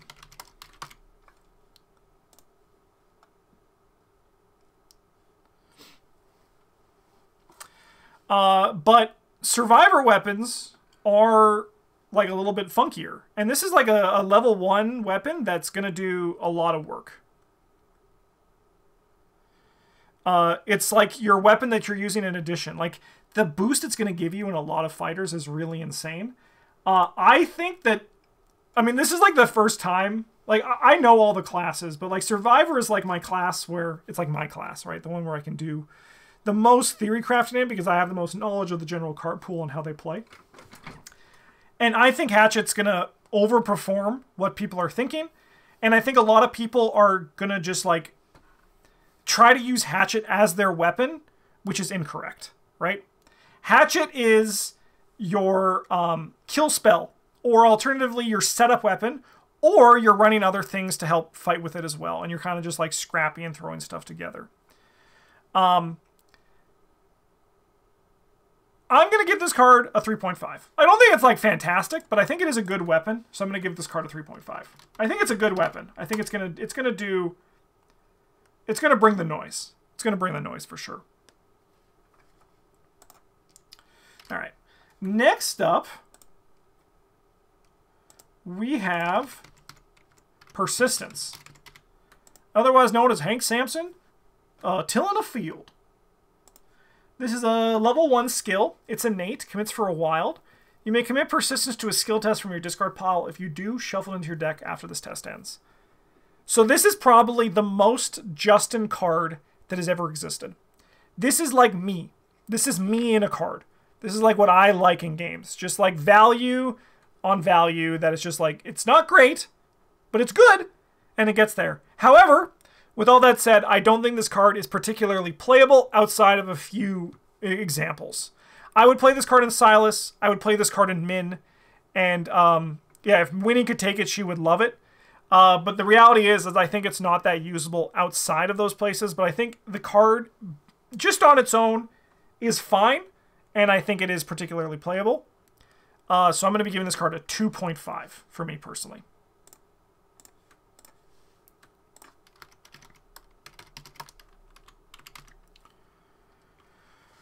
For 1 XP, let me cut this unexpected incursion in half. I mean, we do have the Solomon. Isn't he the king that cut the thing in down the middle? Right? So it makes sense.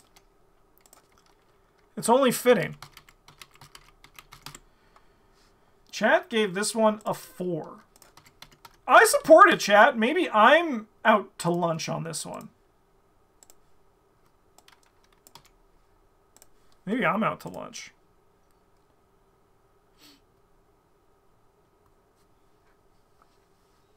I think the problem is, though, is that you don't really want to draw this card.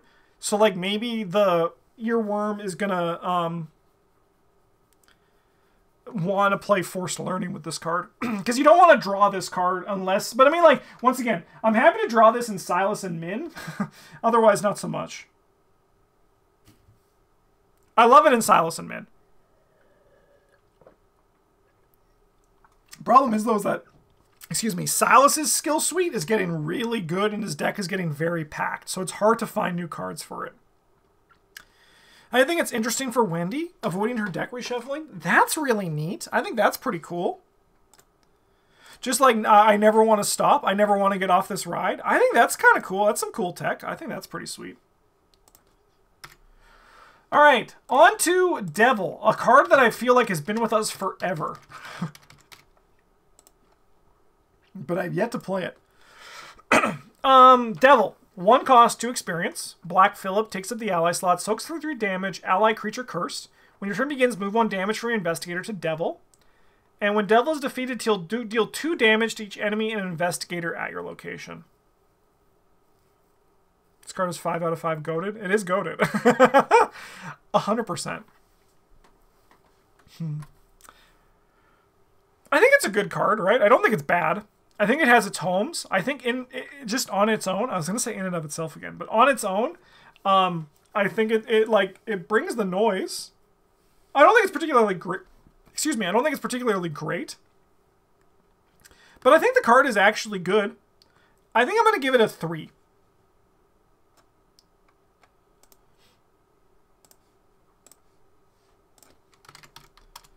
I think I like a 3 for the goat.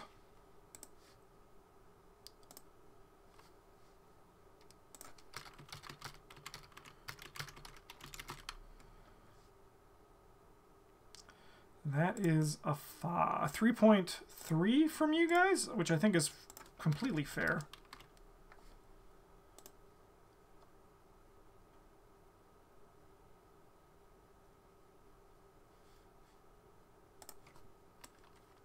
Yeah, no, this card, I mean, like, it wouldn't work anywhere else except Survivors, you know? Dynamite Blast is instantaneous. This is already hard to use. Adding a timer to it is weird. Also, ally slot.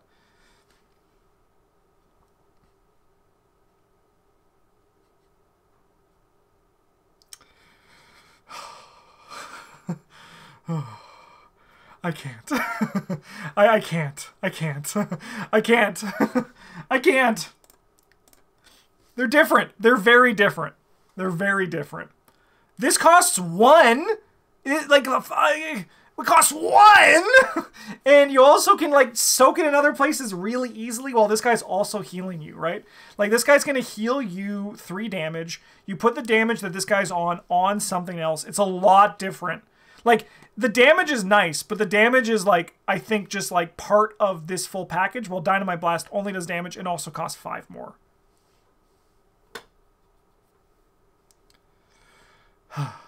That's just my thought. I just, like, it's like a Dynamite Blast, but if we're looking at the evaluation of a card, this is not, it can't be critiqued on the same level of Dynamite Blast because it's very different.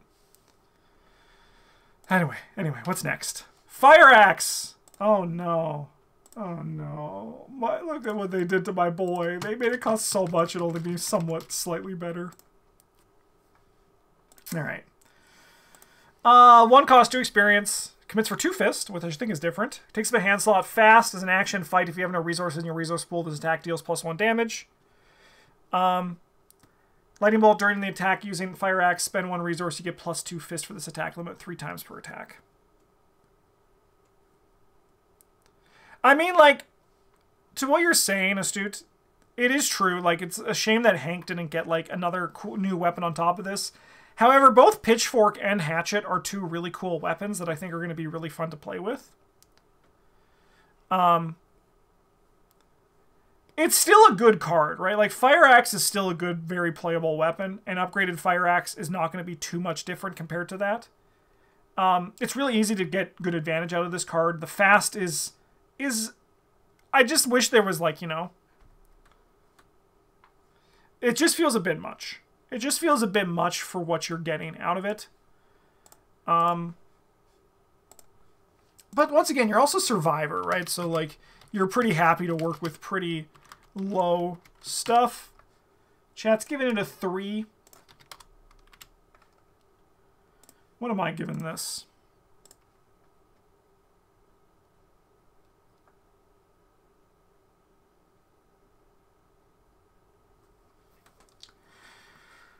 What would I give regular Fire Axe as a weapon? Probably like a 3, right? I think it's a good weapon, but I don't think it's, like, great.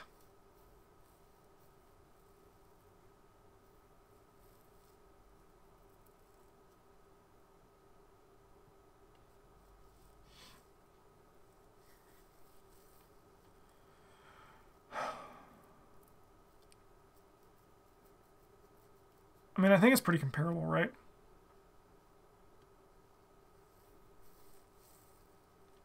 Fire Axe 0 is 5 for you.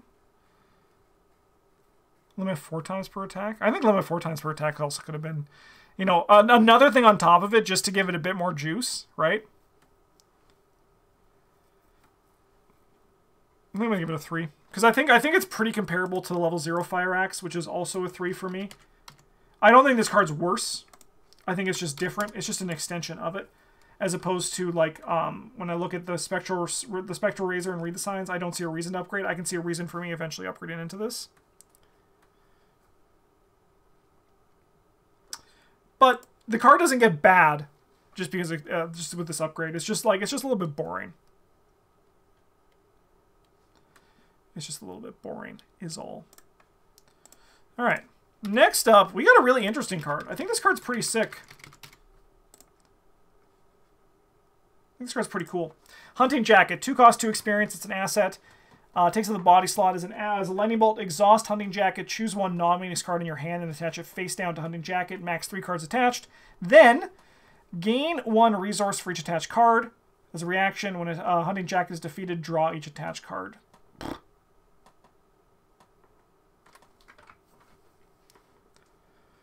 I think this card's pretty good. I think this card's actually, like, quite playable, and I think a lot of survivors are just going to run this card.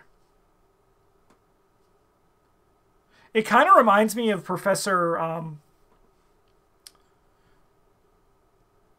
Armitage from Dunwich, the signature asset. Yeah, so I think that it, with the ruling that they have on Diana, you actually can just keep going at 3, which I imagine they're going to walk back that ruling on Diana, maybe. Because it's a little bit, it's a little bit much just to be able to get an emergency cash every turn. If as on demand. Just giving it 4.1. That's a nice score.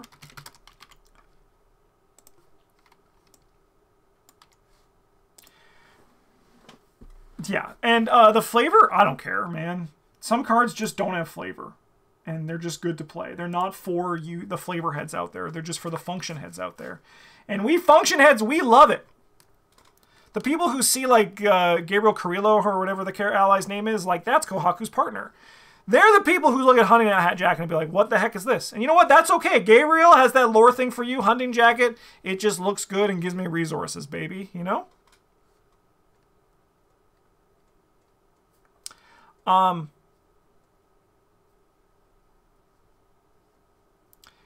think it's good. I think it's going to be played. I think a lot of survivors can just slot this in. I think, like, a lot of survivors who play leather, the leather coat or whatever it is, are going to just, like, be able to just eventually upgrade into this. The soak is wild. It's just a good card. I'm going to give this a 3.5. I think it's a very good card.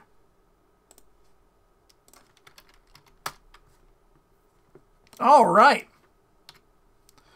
Mariner's Compass. I think this upgrade is actually more exciting than the Fire Axe one, so that is sick. Chat, let's be real. There's no way it gives 3 fast resources. It does, following the rules. It does follow in with the rules they made, actually. It does do that. Mariner's Compass. 2 cost, 2 experience. Takes up the hand slot. Item tool action. Exhaust Mariner's Compass. Investigate. If you fail, ready Mariner's Compass. If you succeed and have no resources in your resource pool, discover 1 additional clue your location. This is the new text is the ready on that one. It also costs 1 less, which I think is also a notable change. Lightning Bolt during your investigation using Mariner's Compass. Spend 1 resource. You get +1 book for the skill test. Limit 3 times per investigation.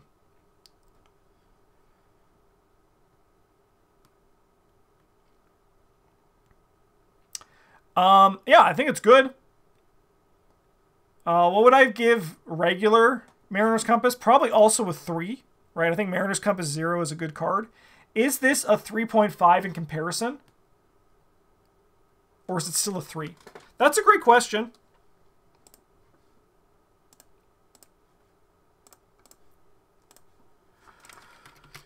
Four, 5, 6, 1, 2. Chat's giving it a 3.8. Like, the fail clause is nice. The problem is, though, is like, why would I want to ready this and try again when I spent all my resources on the first one? You know? I think I'm also going to give this a 3. I don't think it's going to move the needle too much. What did your Flex Silas investigate with? I don't even remember. You have me curious. Now I want to check. I'm actually curious what he used to investigate with. Yeah, exactly. That's kind of like where I am too, right?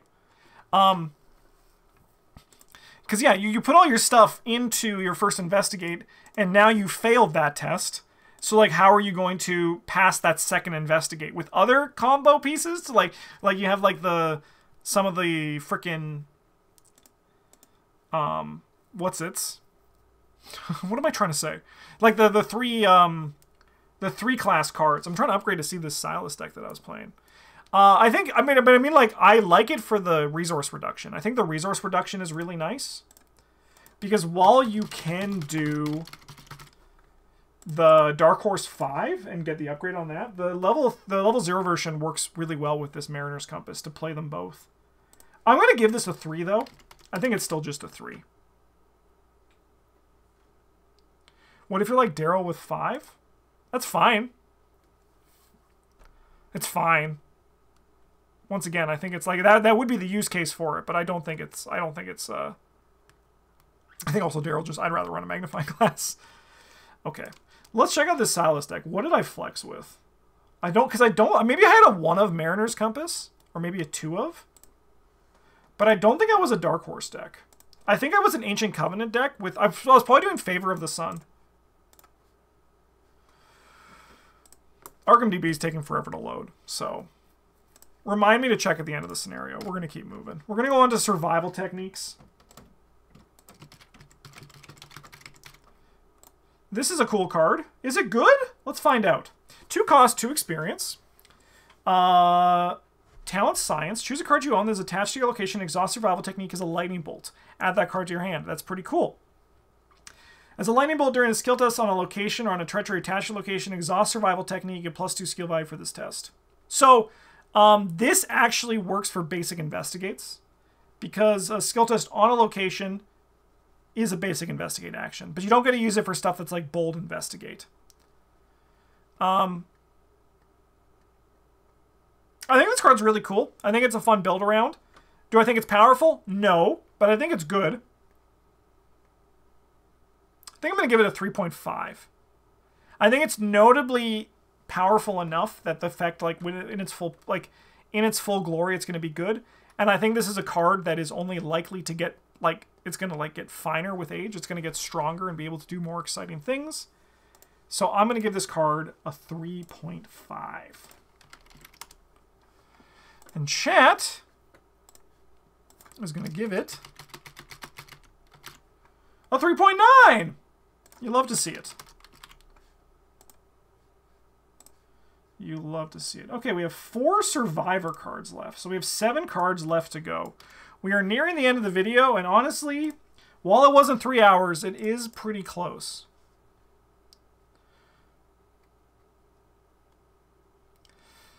Does it really work on basic investigates? That's what I've read online. Yes, that is what I've read online, because it is a basic investigate. You're investigating, it's a test on a location.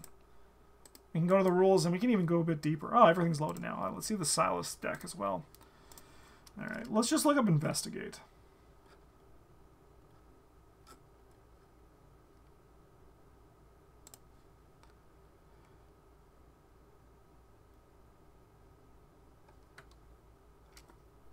It already has the FAQ for this point. Oh, even better. Let's check out the FAQ. Look at that.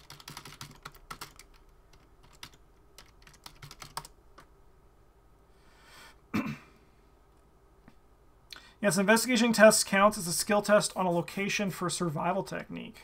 Ooh, that's a great question. Does that mean true understanding?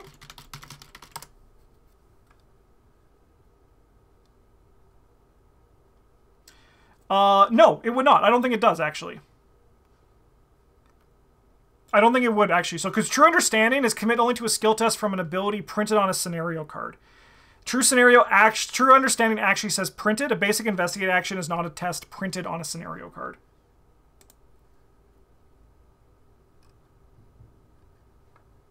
So I think that all makes sense. It all checks out.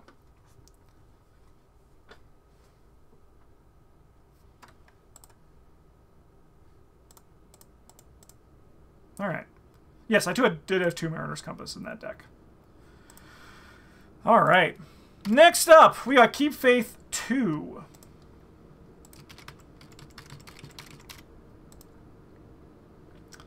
Upgraded Keep Faith, 0 cost event.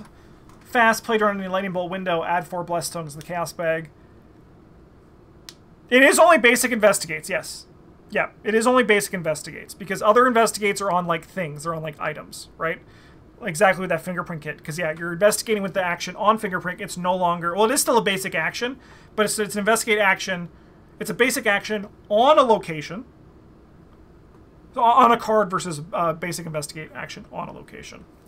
Yeah, I think like this upgrade's fine, but I don't think it's particularly impressive.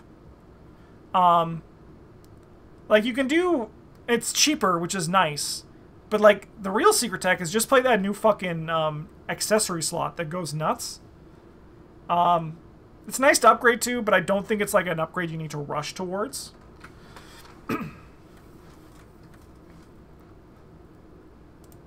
Yeah, I agree. It being 0 is a really nice upgrade for it, because 0x, like, if it was 3 and reduced to 1, that would be a lot different than it being 2 and reducing to 0. No one wants to rate the Survivor cards. Everyone's leaving. You 5 people are deciding all these cards for next year, so more power to you. You guys are giving it a 3.2. I'm going to agree. I'm going to give it a 3.0. I think it's a good card.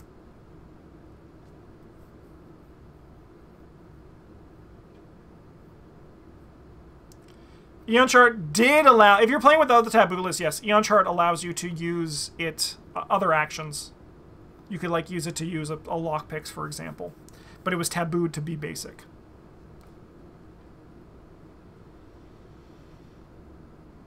Okay. Next up we got Providential. Is that how you pronounce this card? I never really like said this word before this. 2 experience, skill, innate blessed. If the skill test is commits for a brain, a wild, and a fist. If the skill test is successful, add 1 blessed token to the cast bag for each damage or horror on you, whichever is less. I'll play this card in Silas. I'll give it a shot in Silas, right? I think I like it in Silas. Like in specifically Blessed Silas. I think it's pretty nice. Is it good, though? Like, also, like, Blessed Kelvin is another interesting home for it. It's bad if one of them are 0. That is true. It's very bad if one of them are 0. I think this card is, I think this card is kind of clunky.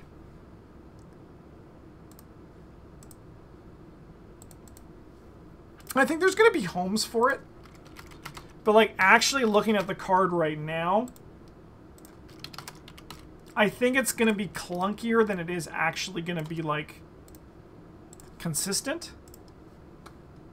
I like the homes for it. I think there is definitely some good homes for the card. But I think that it's not really worth it for a lot of cases. Chat, you guys gave it a 2.3. I'm going to give it a 2. Alright, next up, we got Token of Faith 3. I love Token of Faith 0, so let's see how this guy is. Now, you might be saying, but Justin, you already talked about these cards. Yeah, but I forget about them. I, like, vaguely know what they do. So I'm even revisiting them for myself right now.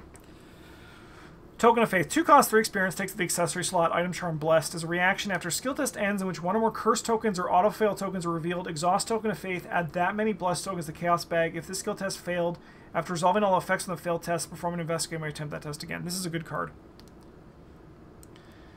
I think it's good.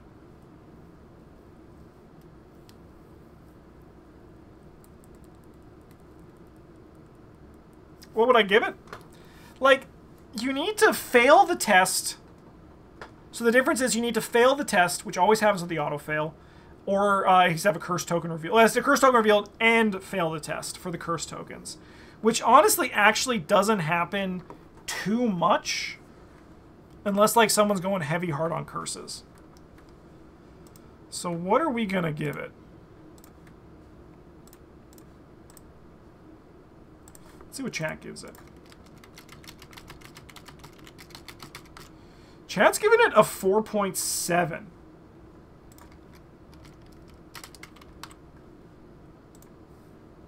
And my ass over here, I was probably going to give this a 3. Okay, I need to let's check this card out again. Let's give it like a good look.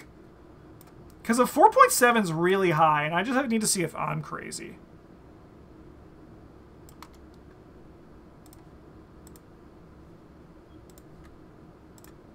Because my gut was saying 3 for this card. I think it's good, but I don't know if it's particularly great. 2 cost, 3 experience. After skill test ends, which one or more curse tokens are revealed, or auto fails are revealed, exhaust Token of Faith, add that many blessed tokens cast back. So that's just basic Token of Faith. Add that many if this test skill has failed, after resolving all effects on the failed test, perform an investigator may attempt that test again.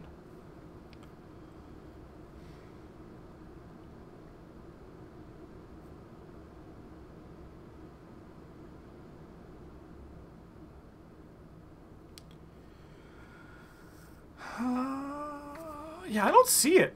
I think it's good. I think it's a good card.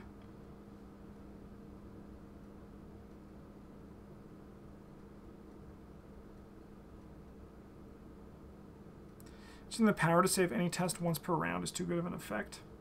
That is true. It is a good effect.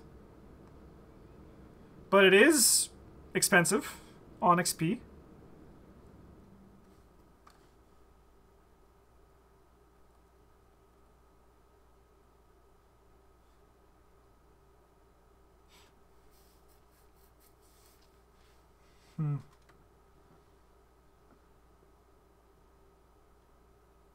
Yeah, that's kind of like what I'm looking at, right? Like, if you're not playing Nightmare Bauble, this is, like, kind of, like, in the same sort of design space for me. It is anyone, though, right? It's anyone, anywhere, which is notable.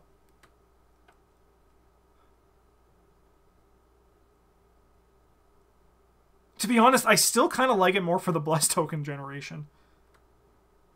Just, like, turning those Curse tokens. But the problem is, like, yeah, like, there's going to be times where, like, you do the auto-fail and it's, like, you get, like, a bad version of Father Mateo, right? If you get it, like, 3 times a game, that's kind of sick. You get another shot at it.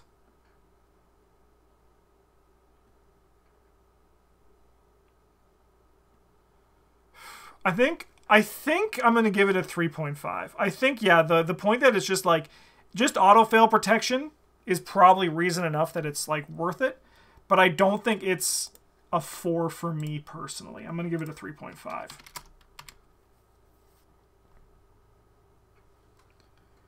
I think it's a cool card. I think it's a good card. I think it's good. But I'm going to give this a 3.5, I think. So you load up Rougarou with some patrons, you draw some 5 -5. Look at this and you go, fuck. I mean, well, I'm not probably playing this unless I'm playing curse stat tokens, am I?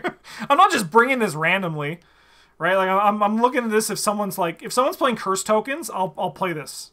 If someone in my group is not playing, I'm not doing this just to protect from the autofail.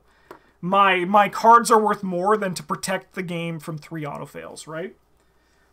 This is like, I'm only including this if someone's playing curse, and I'm only gonna like consider it for that. I'm not playing this just for the autofail canceling.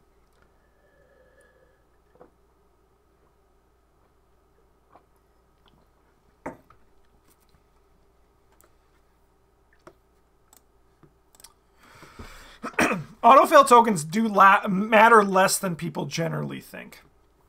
I think that's what the thing is. Like, autofail tokens do matter less than people actually weight them as. And I think that's why I'm not viewing this as just for that as power on its own. Because autofail tokens, they suck. But I have won a lot of scenarios through autofail tokens, and I don't need to kind of like mitigate them and spend time doing that for the most part. If someone was playing curse, yeah, I'll do that. Not so much otherwise. All right, upgraded Dark Horse. 5 experience. This motherfucker now be a permanent. Limit 1 per deck. How much do you rate Seal of the 7th Sign, Justin? What's that one? Is that fucking one where you get rid of the autofail? I'd probably give that a 3. I'd probably give that card a 3. That's the one where you lock away the autofail, right? Yeah, I would give that a 3 probably. I think that card's fine. It's good.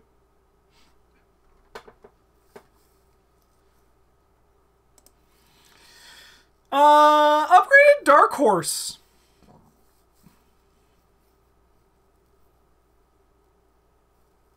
Upgraded Dark Horse.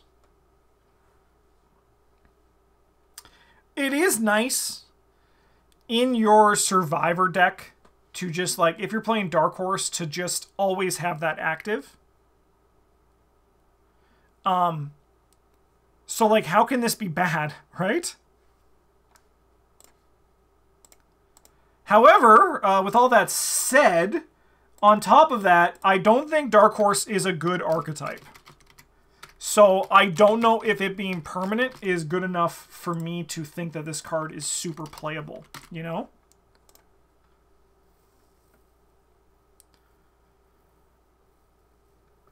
Don't forget that Dark Horse is cost of 3 resources. That's a positive, I think, at a lot of times. I actually like that it costs 3 resources. It got me to my 0 quicker. Chad, you're giving it a 3.9.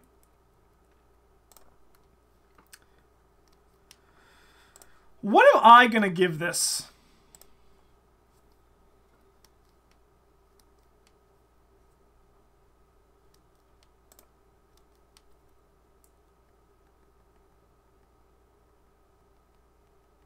Yeah, I do agree. I think that this is a nice one to make a permanent.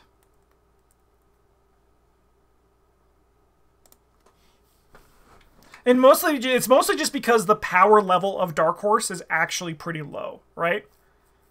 Like, when I first started playing, I loved Dark Horse decks. But that's just because I love stats. But then I realized now in Arkham, there are much better ways to make your to make your stats higher. But the question is, now that it's permanent, are sometimes people just going to run this card and just if they have ways to spend their resources and get value on top of it? And that's a question that I actually need to consider, right? Like, are people just going to be playing this card just for the use cases where eventually maybe they'll get the bonuses out of it?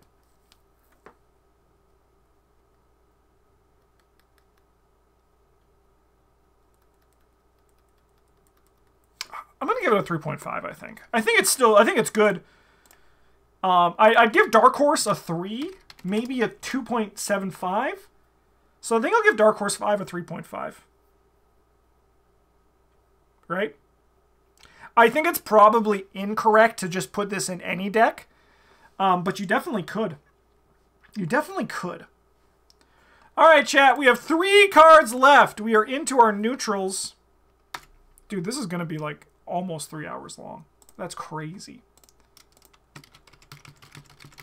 All right. Dawn Star.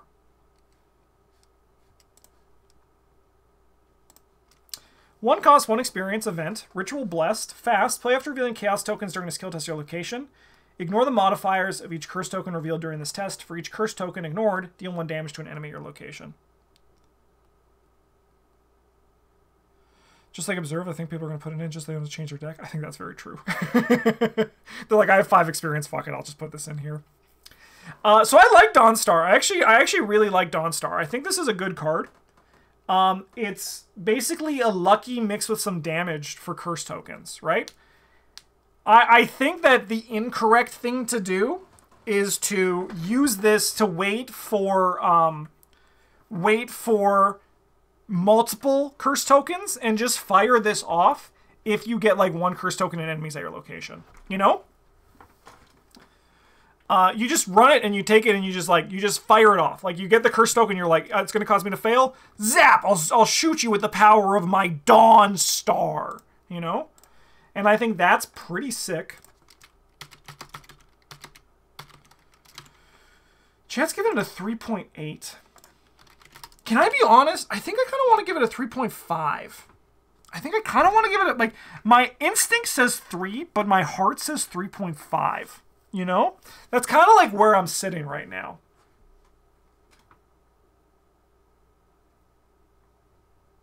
Shout out to the person who got really pedantic about the fact that Dawnstar doesn't technically ignore curse tokens, so it doesn't deal any damage. Because it ignores the modifiers. That's actually pretty funny. That's actually pretty funny. Fun new ignore card for Diana. That's kind of cool. That's kind of fun. Yeah, that is actually kind of fun. Fuck it, man. I'm going to give this a 3.5. I think this card is actually pretty good. I think you're obviously only going to play it if people are running curses, right? But I do think that this is, I think, actually a pretty good card.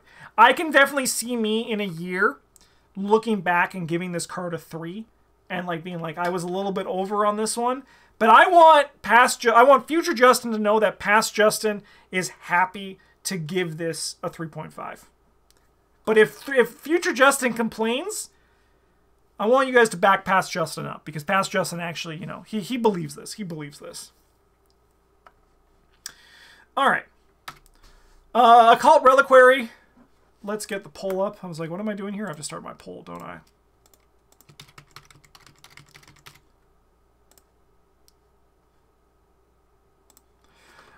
Three experience, boon, pact, permanent, limit 1 per deck. You have 1 additional hand, accessory, or arcane slot, which can only be used to hold a blessed or cursed asset.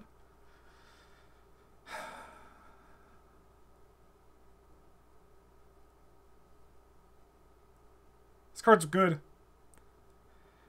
This card is like super low to the ground. If you're playing any blessed or cursed items, just like you can pick it up and just do great things with it. My gut, when I see this card, I feel like this, like I would give Charisma and Relic Hunter a 5. So I'm feeling like this is going to be very close to those cards, you know?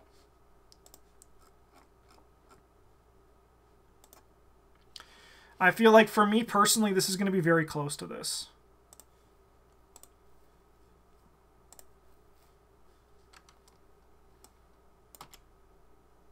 Yeah, the permanent, like, I think, like, also, like, the arcane slot is gonna, like, be pretty...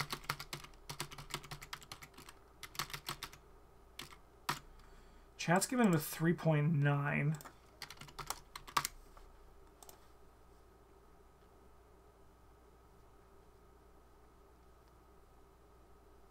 Really all over the place in regards to rounding up or down with my voting. That's okay. That's on you. Yeah, you can do it however you want. Like if you want to like change how your rounding up or down goes, who cares, right? Just ride the lightning, right? But the thing is, like, I agree. The accessory slot is kind of weird with this card, but the fact is that you can change it. You can change it as you see fit, right? Because you don't have to decide when you buy it, right? You don't have to decide when you buy it. You just like, you can change like on the fly, right? So you can just like adapt to what's needed in the moment, right? You're like, okay, I have my 2 things, but I finally have found my blessed hand slots, and I want to run with this, you know? And I think that's the true power of this card, is that you can just adapt on the fucking fly. Right? Like, I'm not reading that wrong, right? Right, chat? Like, this is actually something that you can just, like, change how you see fit when you want to. Because I think that's pretty powerful. Honestly, though, I think people are going to get sick of this card in time. I'm going to give this card a 4.5. It's close to a 5 for me, but I think it's just generally a little bit less usable than Relic Hunter and Charisma, so I'm going to give this one a 4.5. All right, last card. We have Broken Diadem.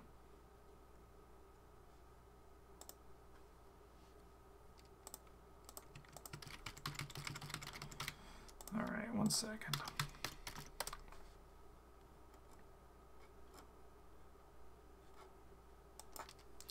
Broken Diadem. Am I saying this right? Let's look. I always did this last time. Diadem. Diadem. All right, Broken Diadem. We're killing it.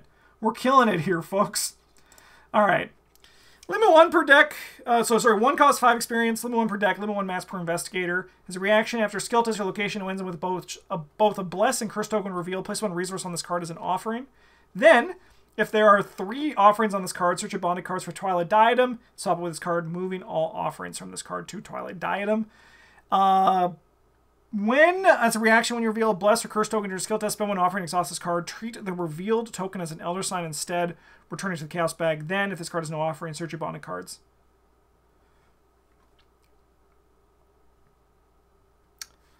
This card's interesting, isn't it? I think this card's pretty interesting.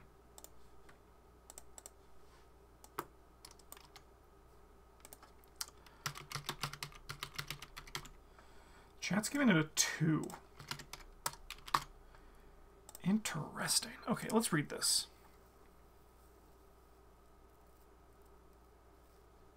Kohaku exclusive? No, I played this in Father Mateo. I'd play this in Father Mateo for sure. Because Father Mateo gets 5 XP that he can use at the beginning, right? I'd buy this at level 0 for Father Mateo, I think. Just to get the ball rolling so then it doesn't feel bad when I have to buy it later. So after skill test, so after you do a paradoxical, you place a resource on this card. You don't even have to do it. After someone at your location paradoxicals, you place an offering on this. Then your next 3 bless and curse tokens, if you do this 3 times, your next 3 blessed and curse tokens are Elder Signs. So Tristan Botley requires 3. Right? Tristan Botley requires 3 symbols to be revealed. And Tristan Botleys are rare. Rarer. Paradoxicals can happen. Can you play the mask on top of another mask? I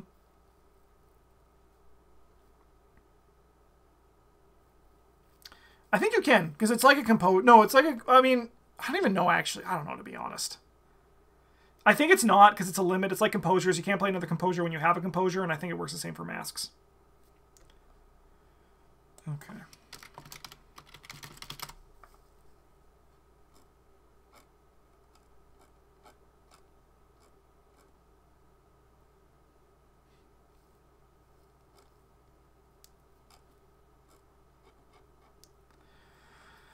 Speak to the Dead can place offerings on stuff. Oh, no, that's the thing. There's nothing that places offerings. Okay, I thought there was, but there is nothing. Huh. This card's interesting to me.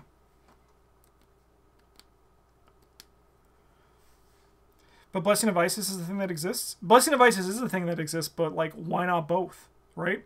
Father Mateo's whole thing is he wants to resolve as many Elder Signs as possible. And you get Blessing of Isis going. And you get, like, Olive McBride going. I mean, Olive McBride makes it. I think this is actually pretty playable in Father Mateo.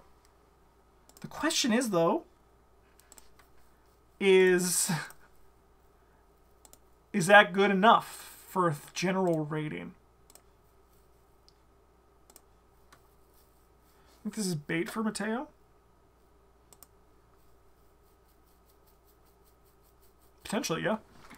But I mean, Father Mateo will take anything at this point. Father Mateo would take anything to maybe have a build that is somewhat powerful, you know? This doesn't exhaust to get the offering. I mean, I don't think the card's good. I'm just trying to decide where it's going to live. I think the card's good in certain players, like certain investigators, but I don't think it's good as a whole.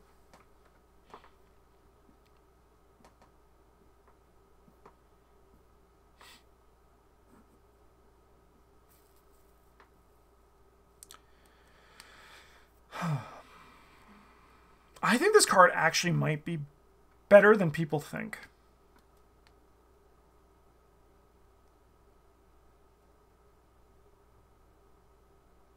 But I don't think it's good.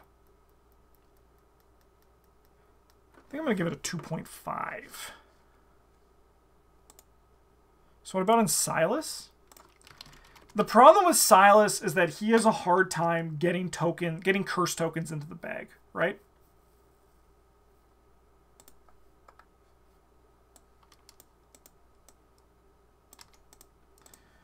He doesn't really have like a good, consistent way to get curse tokens that I can think of off the top of my head, right? Unless I'm missing something.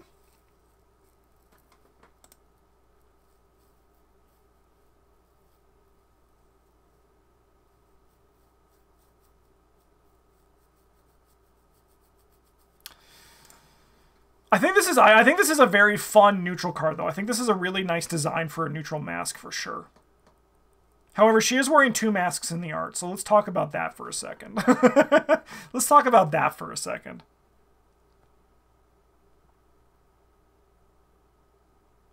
Burst requires some team building anyway. I don't necessarily think that's completely true. I mean, I think that's like why Father Mateo is so interesting, because he can actually probably do the blurst thing the most. He can really get some covenant, some paradoxical covenant going. I've done it. I mean, like, I've done a deck and it was very successful for it. But then you're still playing Father Mateo. But once again, I think all of McBride also gets this going. I mean, also I think Kohaku, but Kohaku's Elder Sign isn't crazy, right? Kohaku's Elder Sign is pretty mid, if I remember correctly. But let's see. Maybe I'm wrong. Let's just quickly pull up. I'm really going deep on this card because I think this card's actually really interesting. Yeah, Kohaku's is a pretty mid Elder Sign. It gets him an action if it triggers twice. Oh boy, an extra action. One of the strongest things you can do in the game. How mid. How mid, Kohaku? No, it's pretty alright Elder Sign. Okay, and with that, we are done. But let's look at the stats, shall we? We love stats here. All right, so my overall rating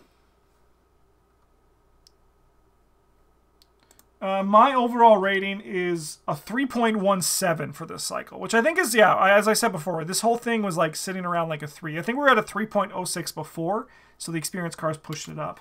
Chad's giving it a 3.41.